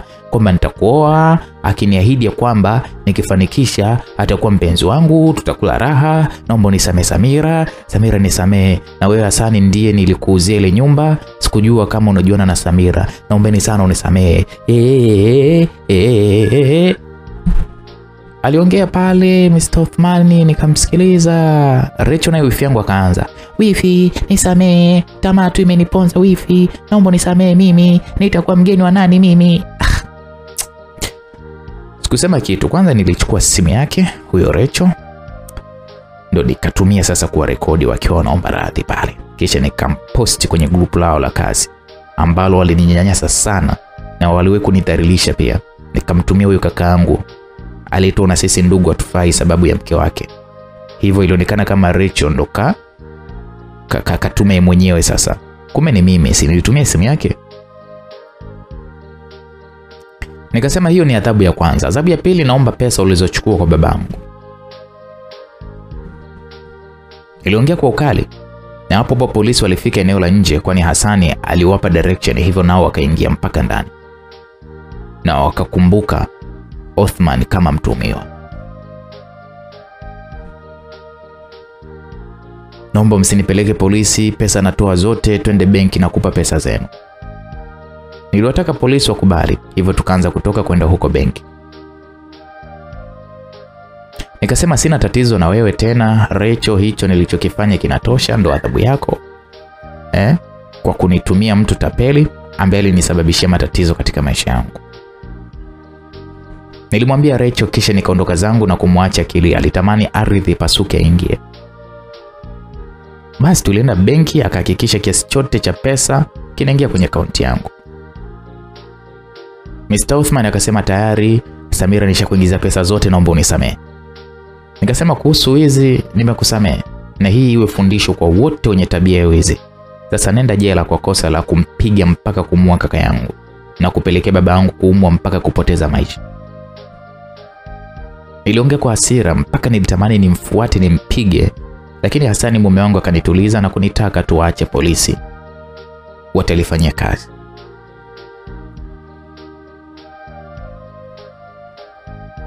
Kweli miezi mitatu baadaye Mr. Othman alihukumiwa kifungo cha maisha.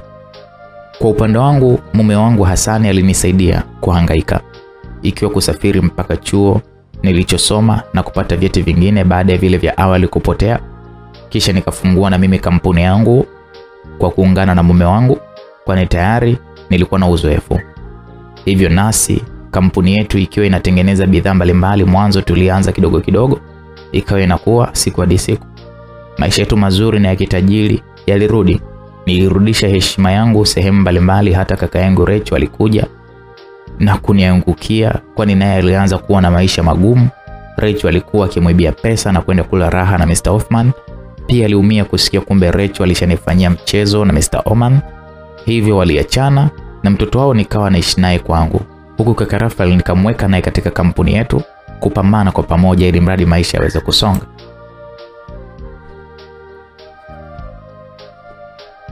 Furaha yangu iliongezeka pale nilipobarikiwa kubeba ujauzito. Na nilipendelea kwenda kazini nikiwa nina hali yangu hiyo hiyo, kwani Hasani kwa wakati huo alikuwa akinihangaikia kuweza kuhamisha biashara zake kutoka Uarabuni kuja Tanzania. Basi siku hiyo nikiwa tayari nina mimba ya miezi 9 ndipo kuna mgeni alikuja ofisini kwangu kuomba uwekezaji, kwani kampuni yao imeanguka. Mtu huyo alikuwa ni Murshid, yule aliyenikana kazini kwake wakati nina maisha magumu. Yaani sikutaka hata kumsikiliza, nilihisi kichefu baada ya kumuona. Mpaka uchungu ukanianza haraka sana. Nilipelekwa hospitalini na mpaka kufikia usiku nilibarikiwa kumpata watoto mapacha wa kike na wa kiume. Furaha ilizidi maradufu. Kiujumla maisha yangu ambayo kuna kipindi yalienda mlama yakarejea na kila kitu kilikaa, na wahenga usema fimbo ikupigayo ndio ikufunzayo. Hakika nilijifunza, sikuwahi tena kuona majivuno. Niliwapenda wenzangu wa hali zote na kuweza kusaidiana nao.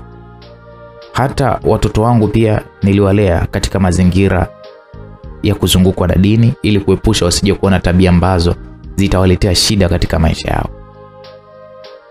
Yule Hasani ambaye mwanzo nilimdharau kwa maneno machafu, ndiye kama mkombozi kwangu.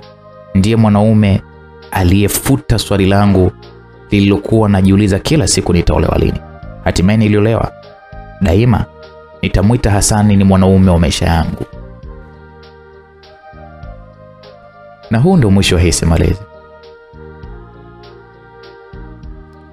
Naam, msikilizaji, mpaka kufika hapo ndo mwisho wa simulizi hii iliyosimuliwa kwako nami msimulizi. Naitwa Uncle J. Ninapatikana pale Instagram. Andika Uncle J. Ila hakikisha unaiandika kwa spelling za Kiswahili, usiandike kwa Kiingereza. Bye bye. Tukutane wakati mwingine.